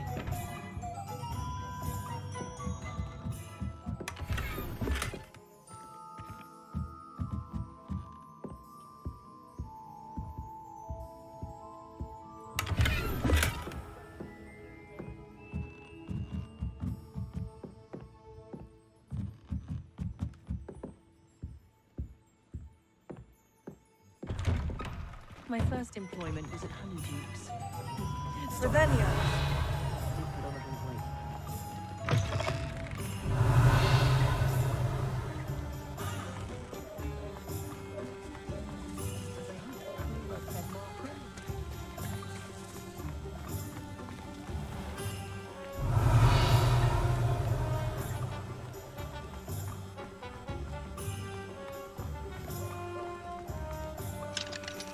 Alohomora.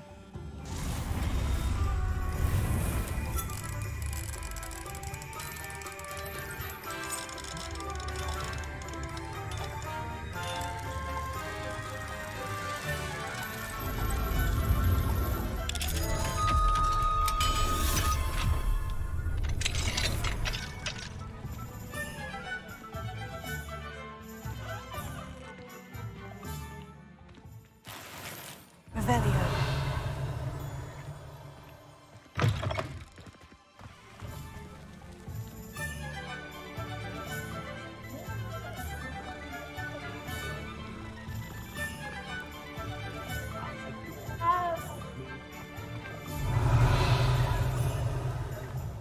See if I can spot the elusive giant squid.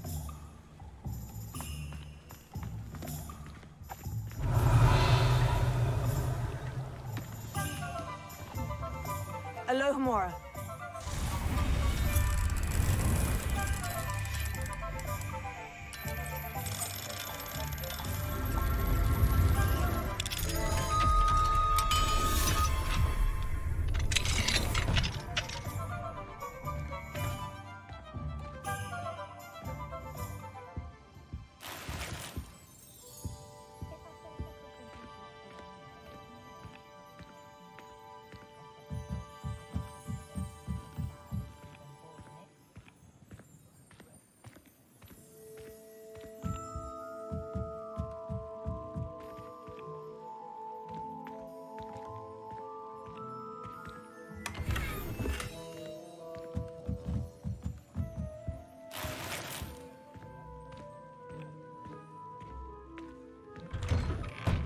Revelio.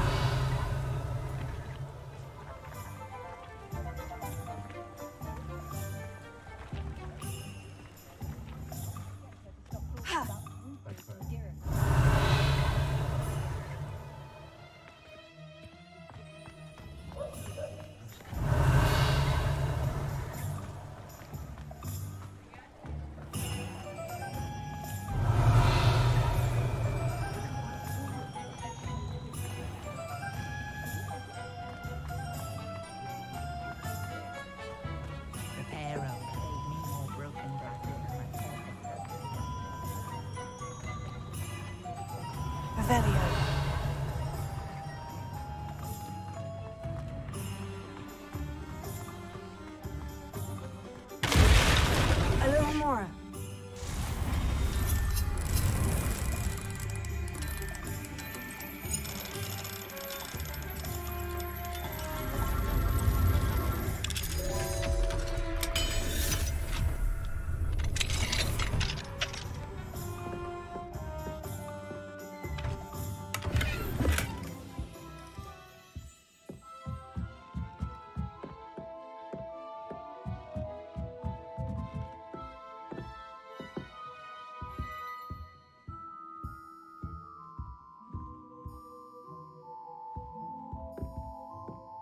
Revelio.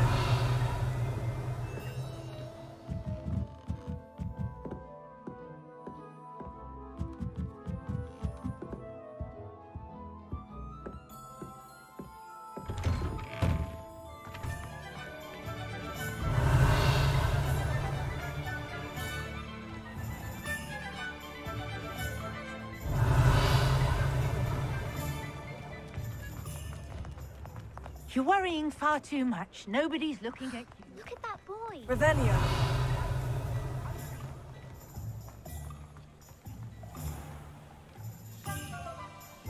I'm just trying to practice.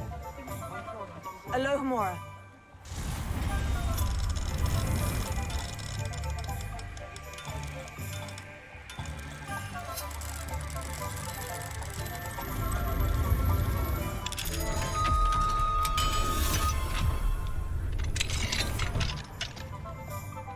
Revelio.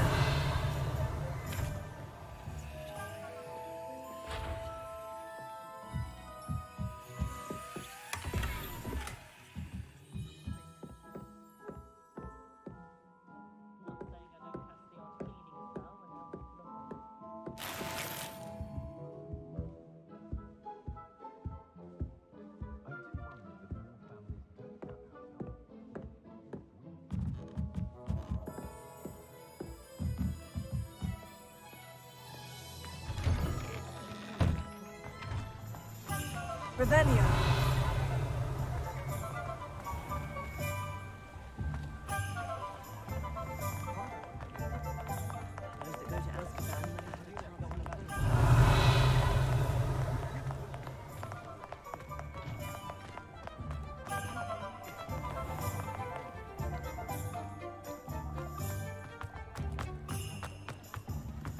I'll fix him, that charm grinder.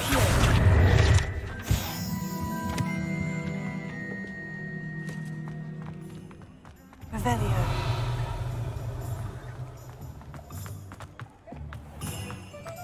Well, hard work and good luck go hand in hand. Alohomora.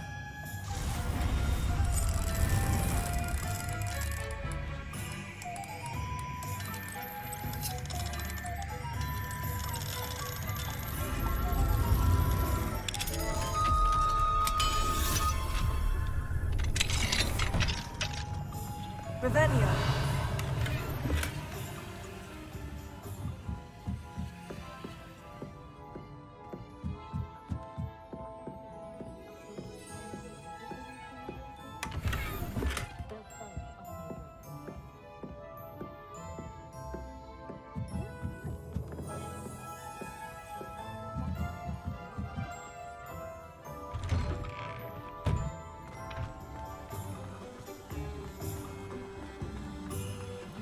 Revelio.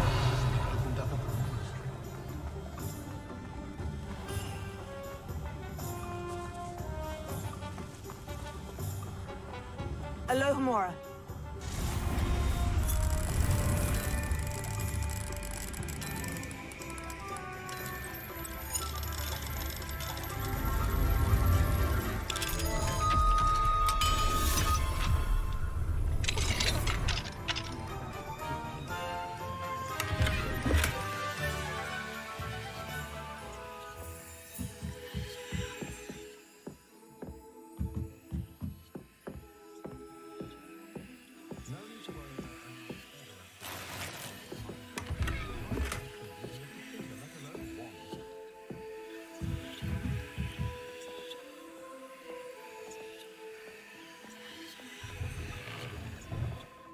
Revelio.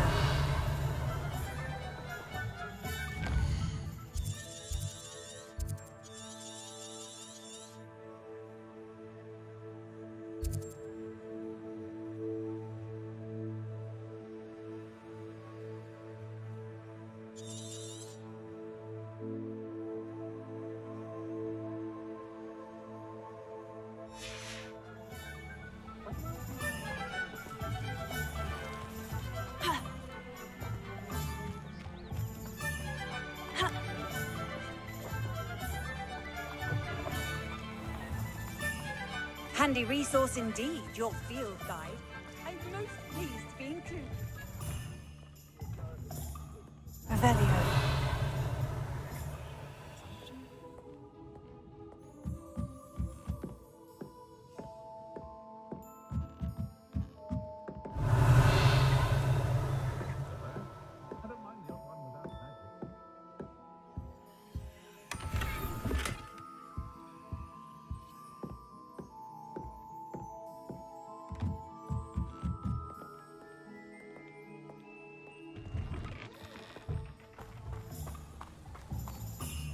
Revelio.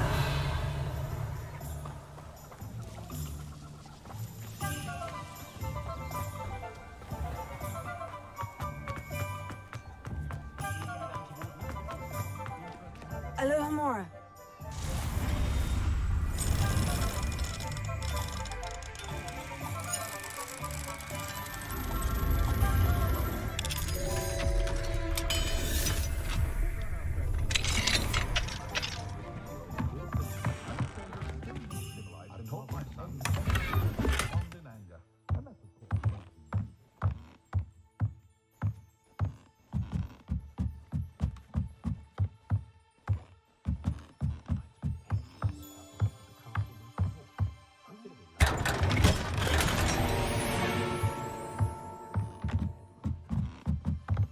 Revelio.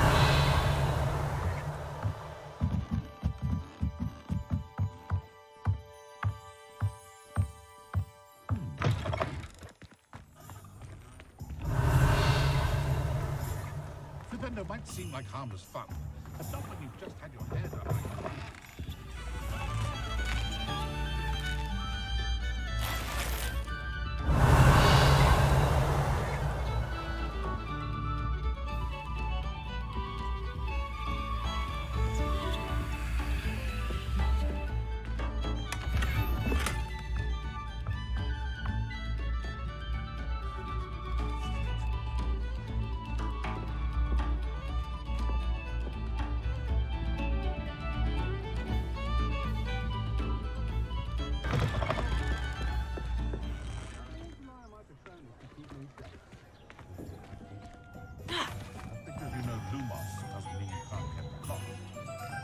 My mother used to say I was lazy, wouldn't pick up my tools.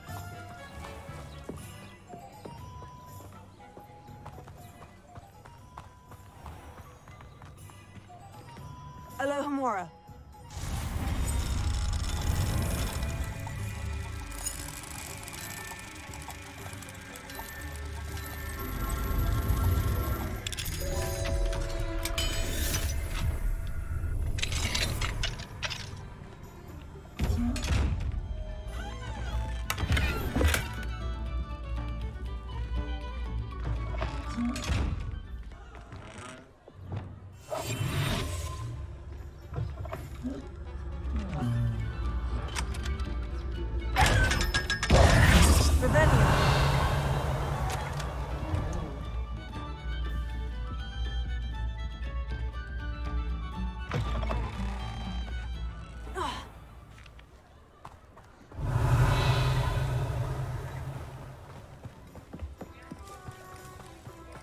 Nothing warms a body like incense.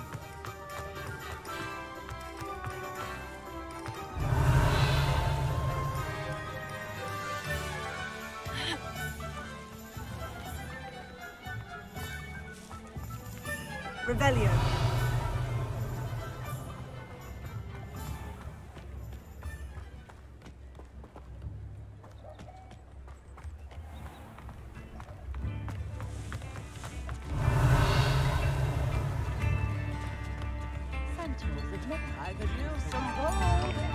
That's the voice actor, or that voice actor is the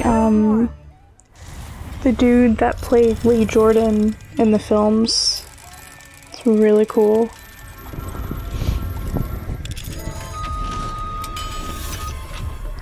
I think it would have been cool if some other actors came for this game, but you know, it's fine. It's whatever.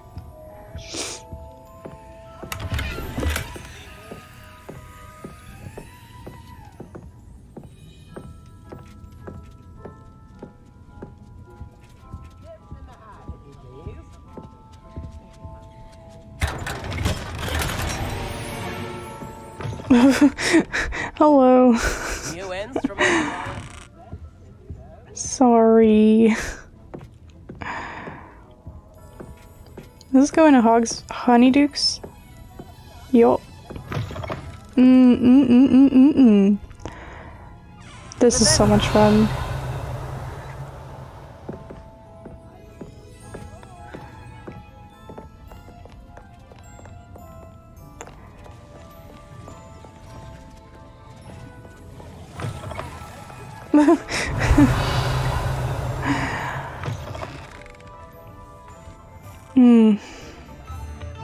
Hogsmeade, here I am. Well, yeah, I'm definitely, yeah. Anyways, with that, there's definitely a bit more exploration in this video. I think it's close to an hour more, but I've talked about every, like, I've kind of went through the list of videos I made until this one and just kind of brought up a few things. I said what I wanted to say, and I don't think I can say anything to milk the rest of the duration of this video. So if you've been watching Runal Wazlib's guides, I hope you enjoy them, or I hope you find them useful. I know I'm a little late to the party, honestly. There's so many other tutorials on YouTube, and I don't care if you watch those instead, but these videos were fun for me to make, and I just really wanted to do something fun with my Runal Wazlib character, and I figured, you know, why not make Wazlib guides, you know? Why not? Yeah. I definitely enjoy this game, and I enjoyed playing as Wazlib. They're a fun character. I just had a lot of fun with this character.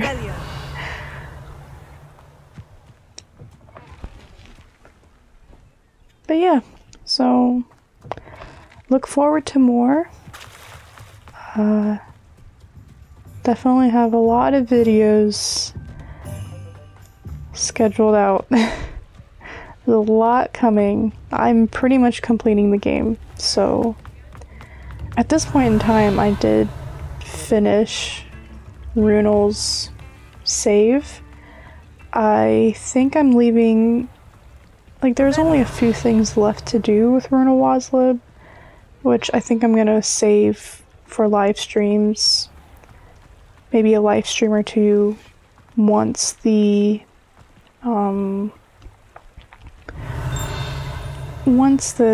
all of Runal's journey is uploaded.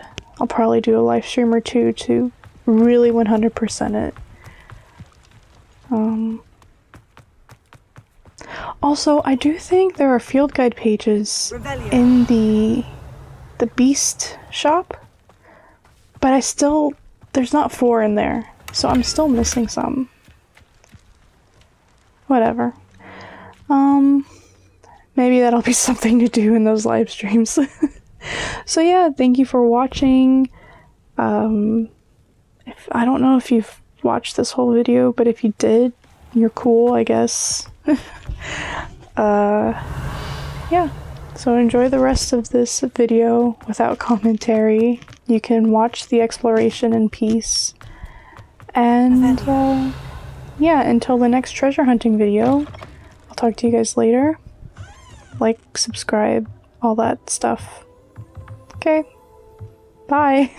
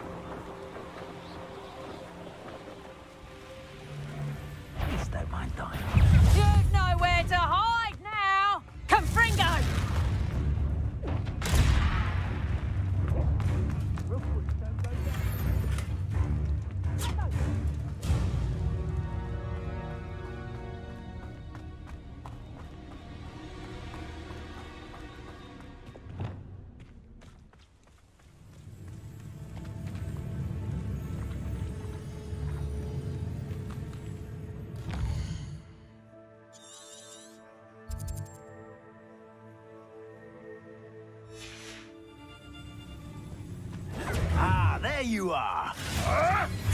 Admiral Trick! Cynthia!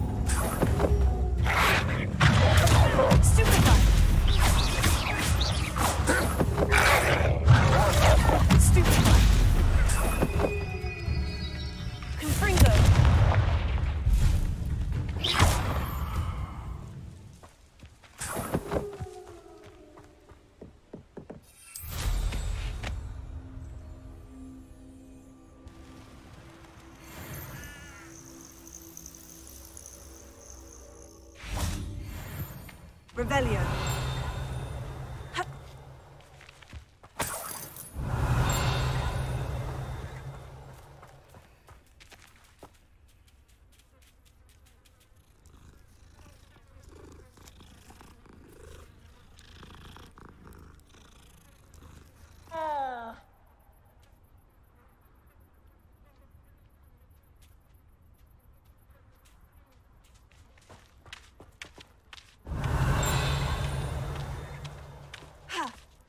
Revelio.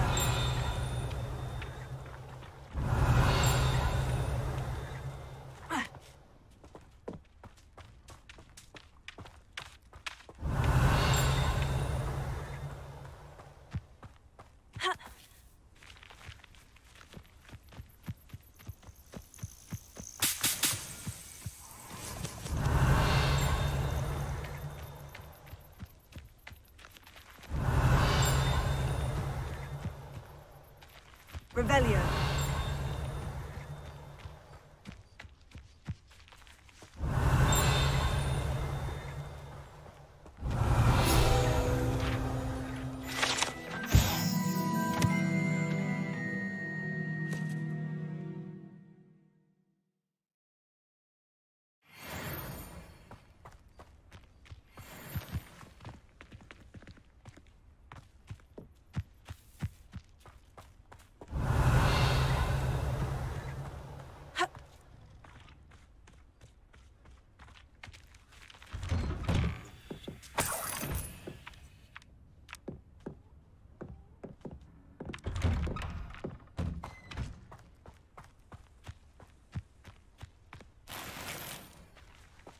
Revelio.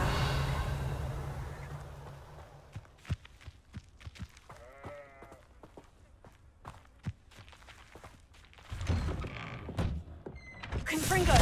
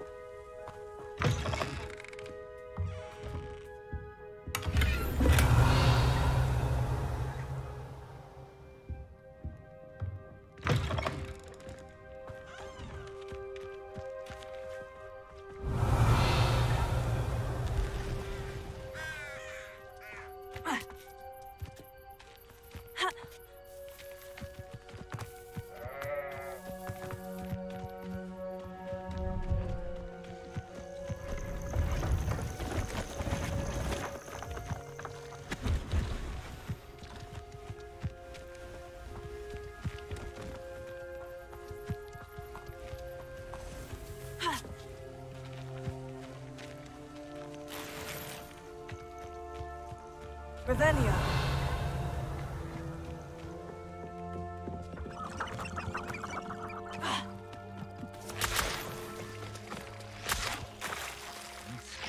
I would say that Irondale is not appropriately named.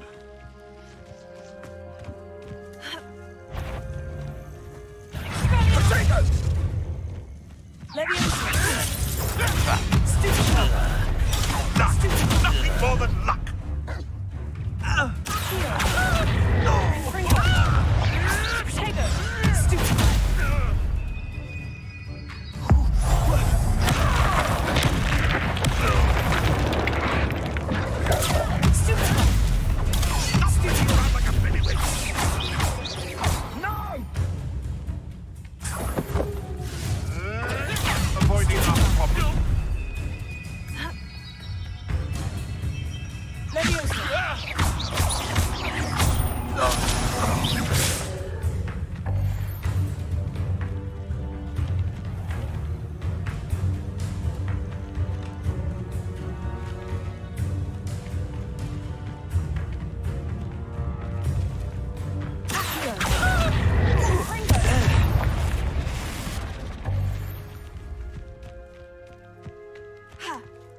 Revelio.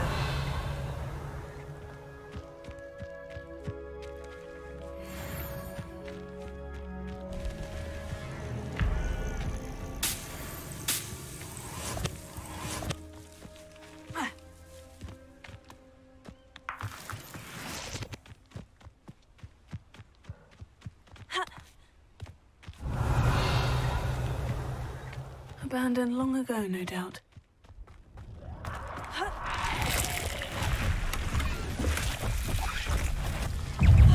Revelio. Potato. Stupefy. Confringo.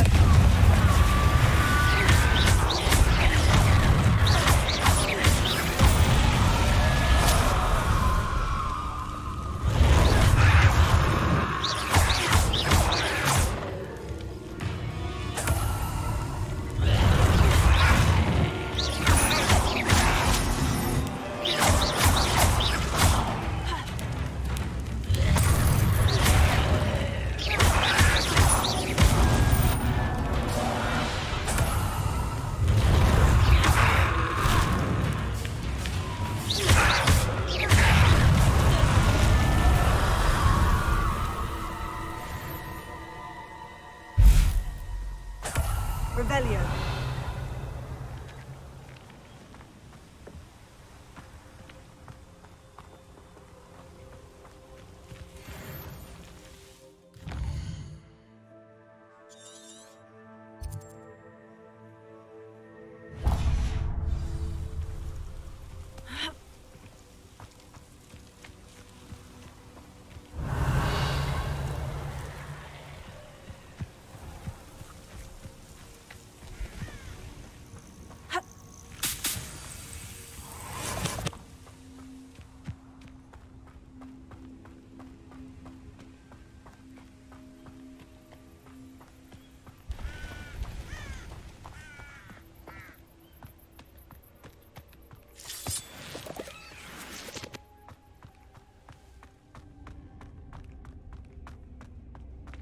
This could prove dangerous if I'm not careful.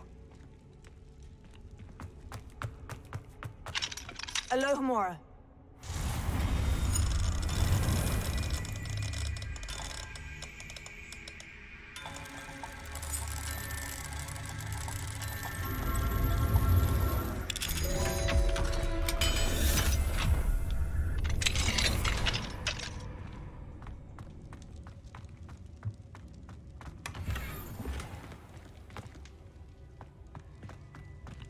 Revelio.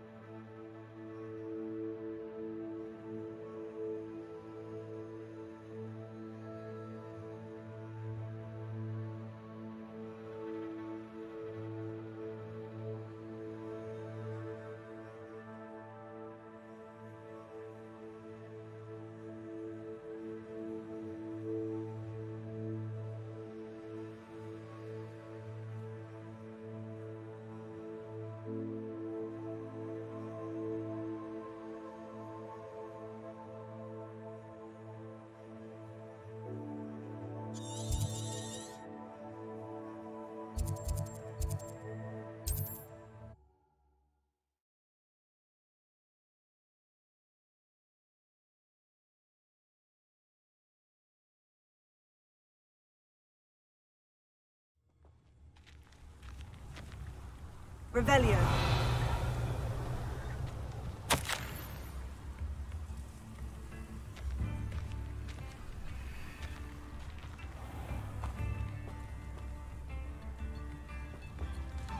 Bardo Beaumont should have returned by now. Had by dark wizards he was.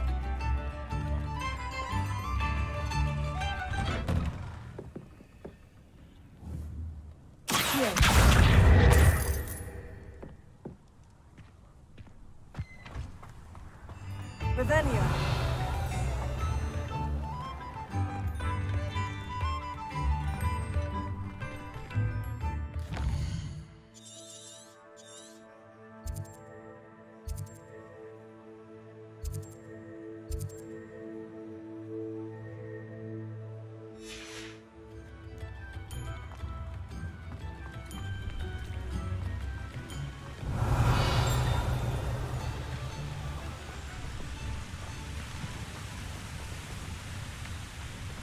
Revelio.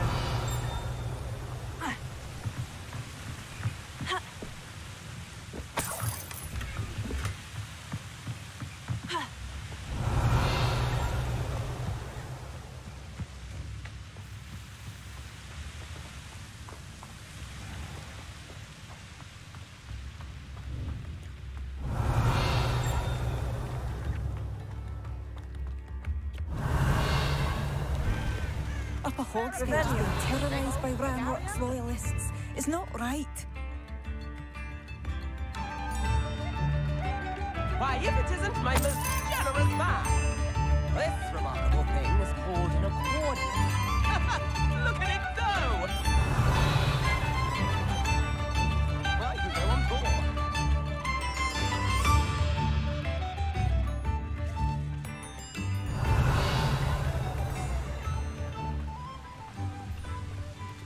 Revelio.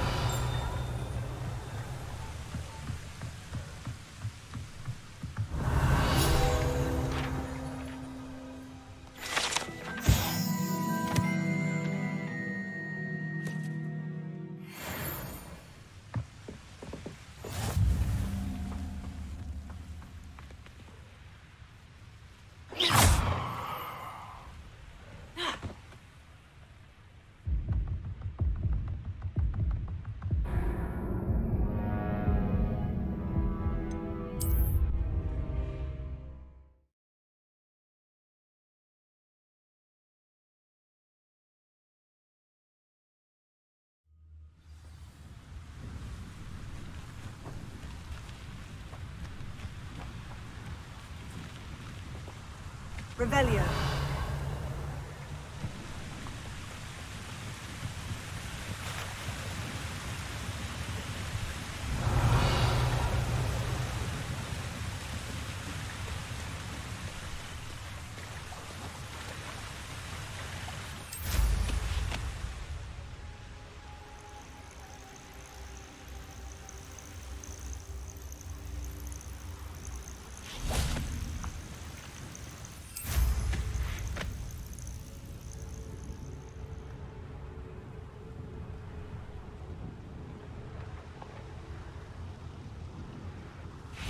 Revelio.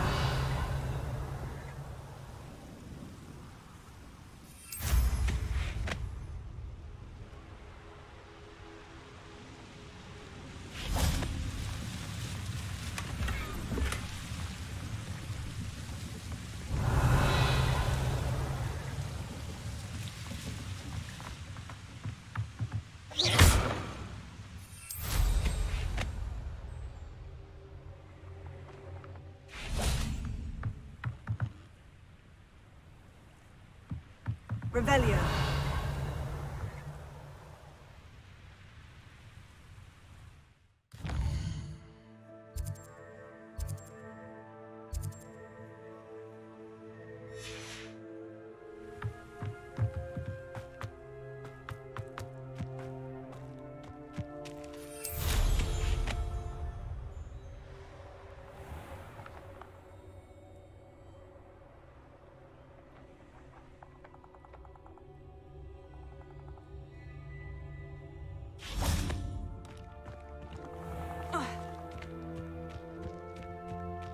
Revelio.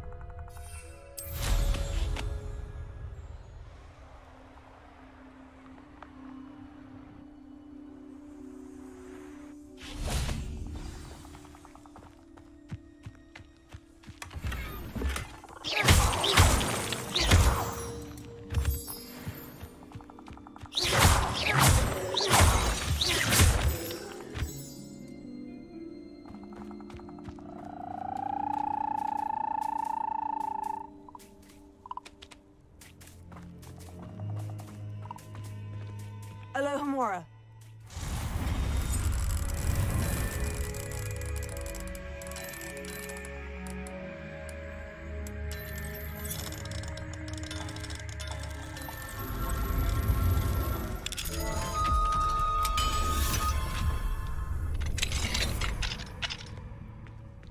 This looks intriguing.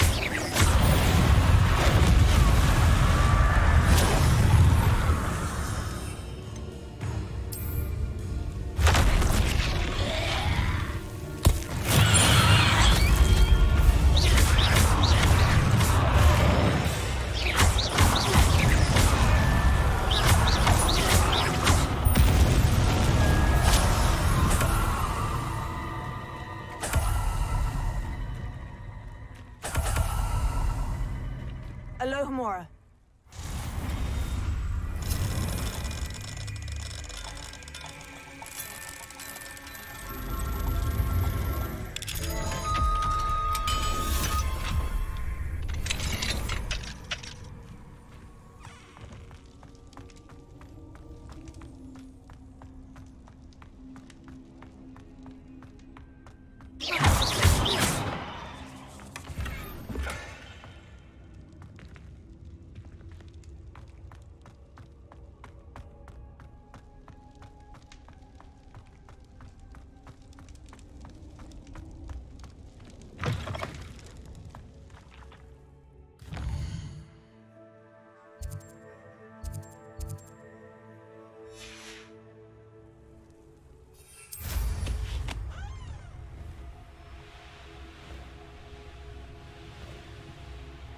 Revelio.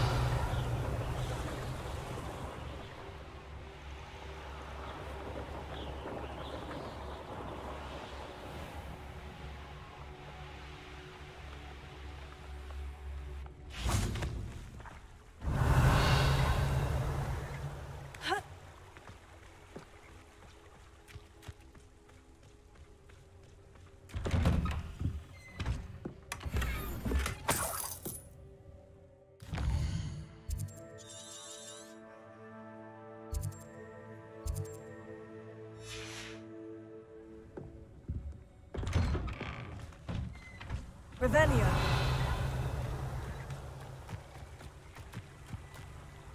Ha.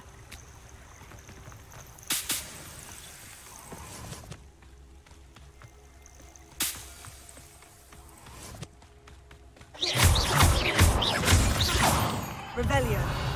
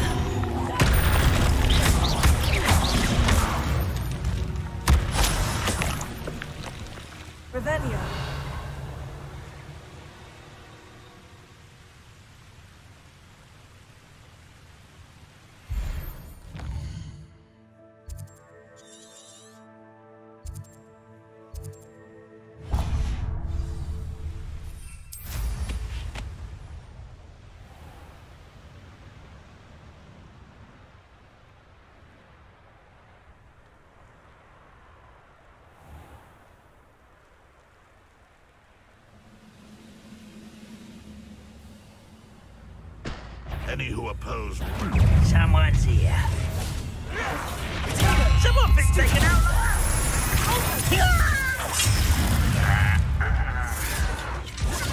Why back this out longer than necessary?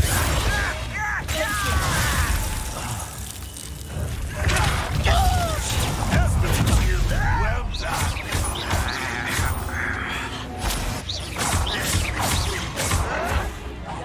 Stop it! Do you find this hammer? Time for the bench. Stupid lad.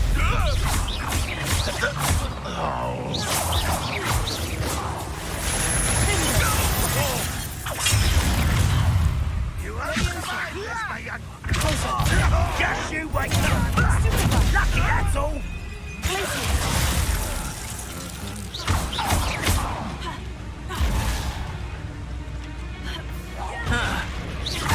Right, don't be worried about you.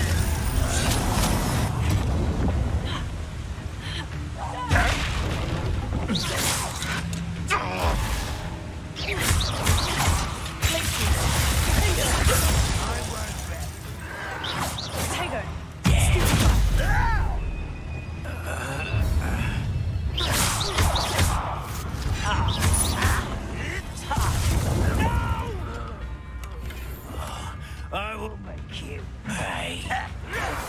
I'll get you.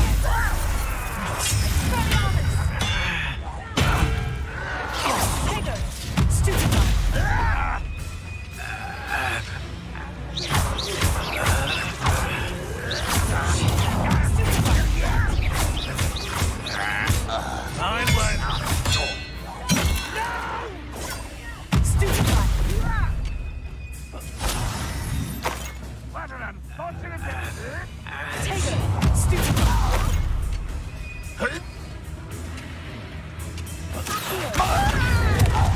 Get away with that.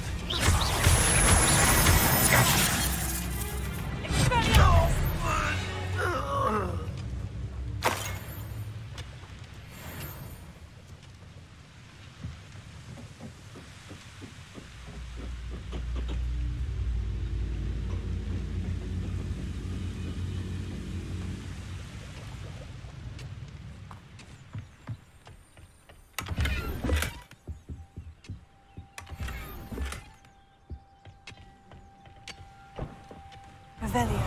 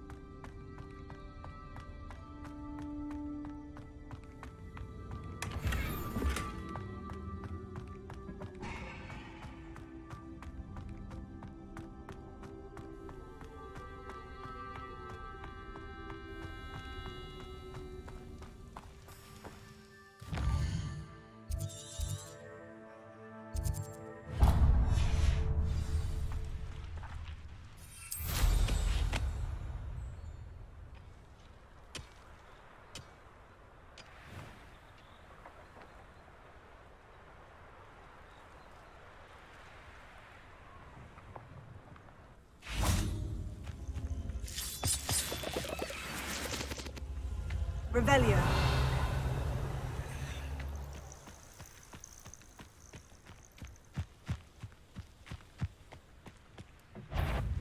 Leviosa. Down! Confringo.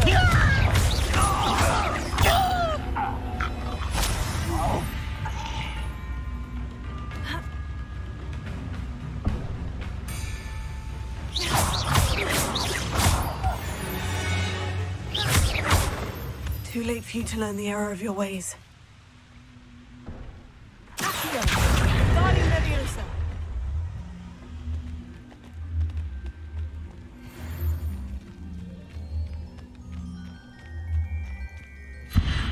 Confringo.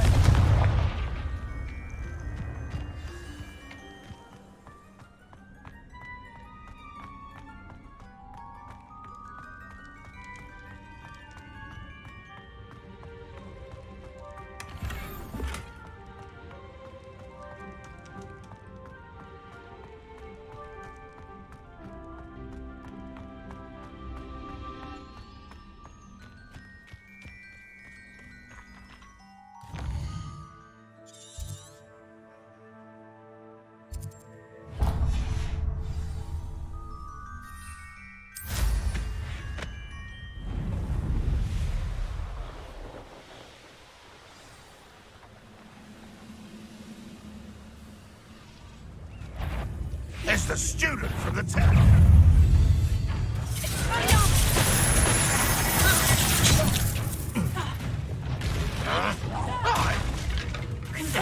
You can't stop us. Why can't I hit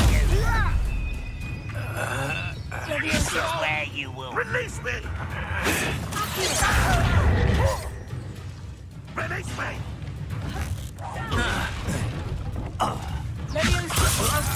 Push me! The move of a coward.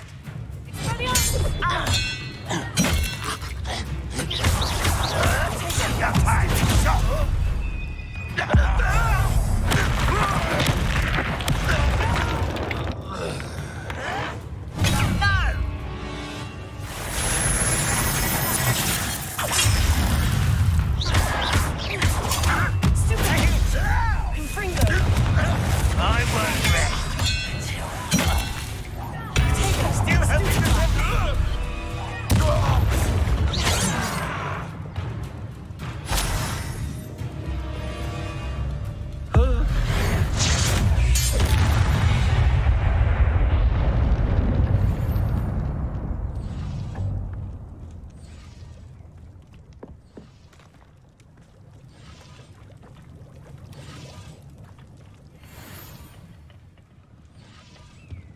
Ravenna.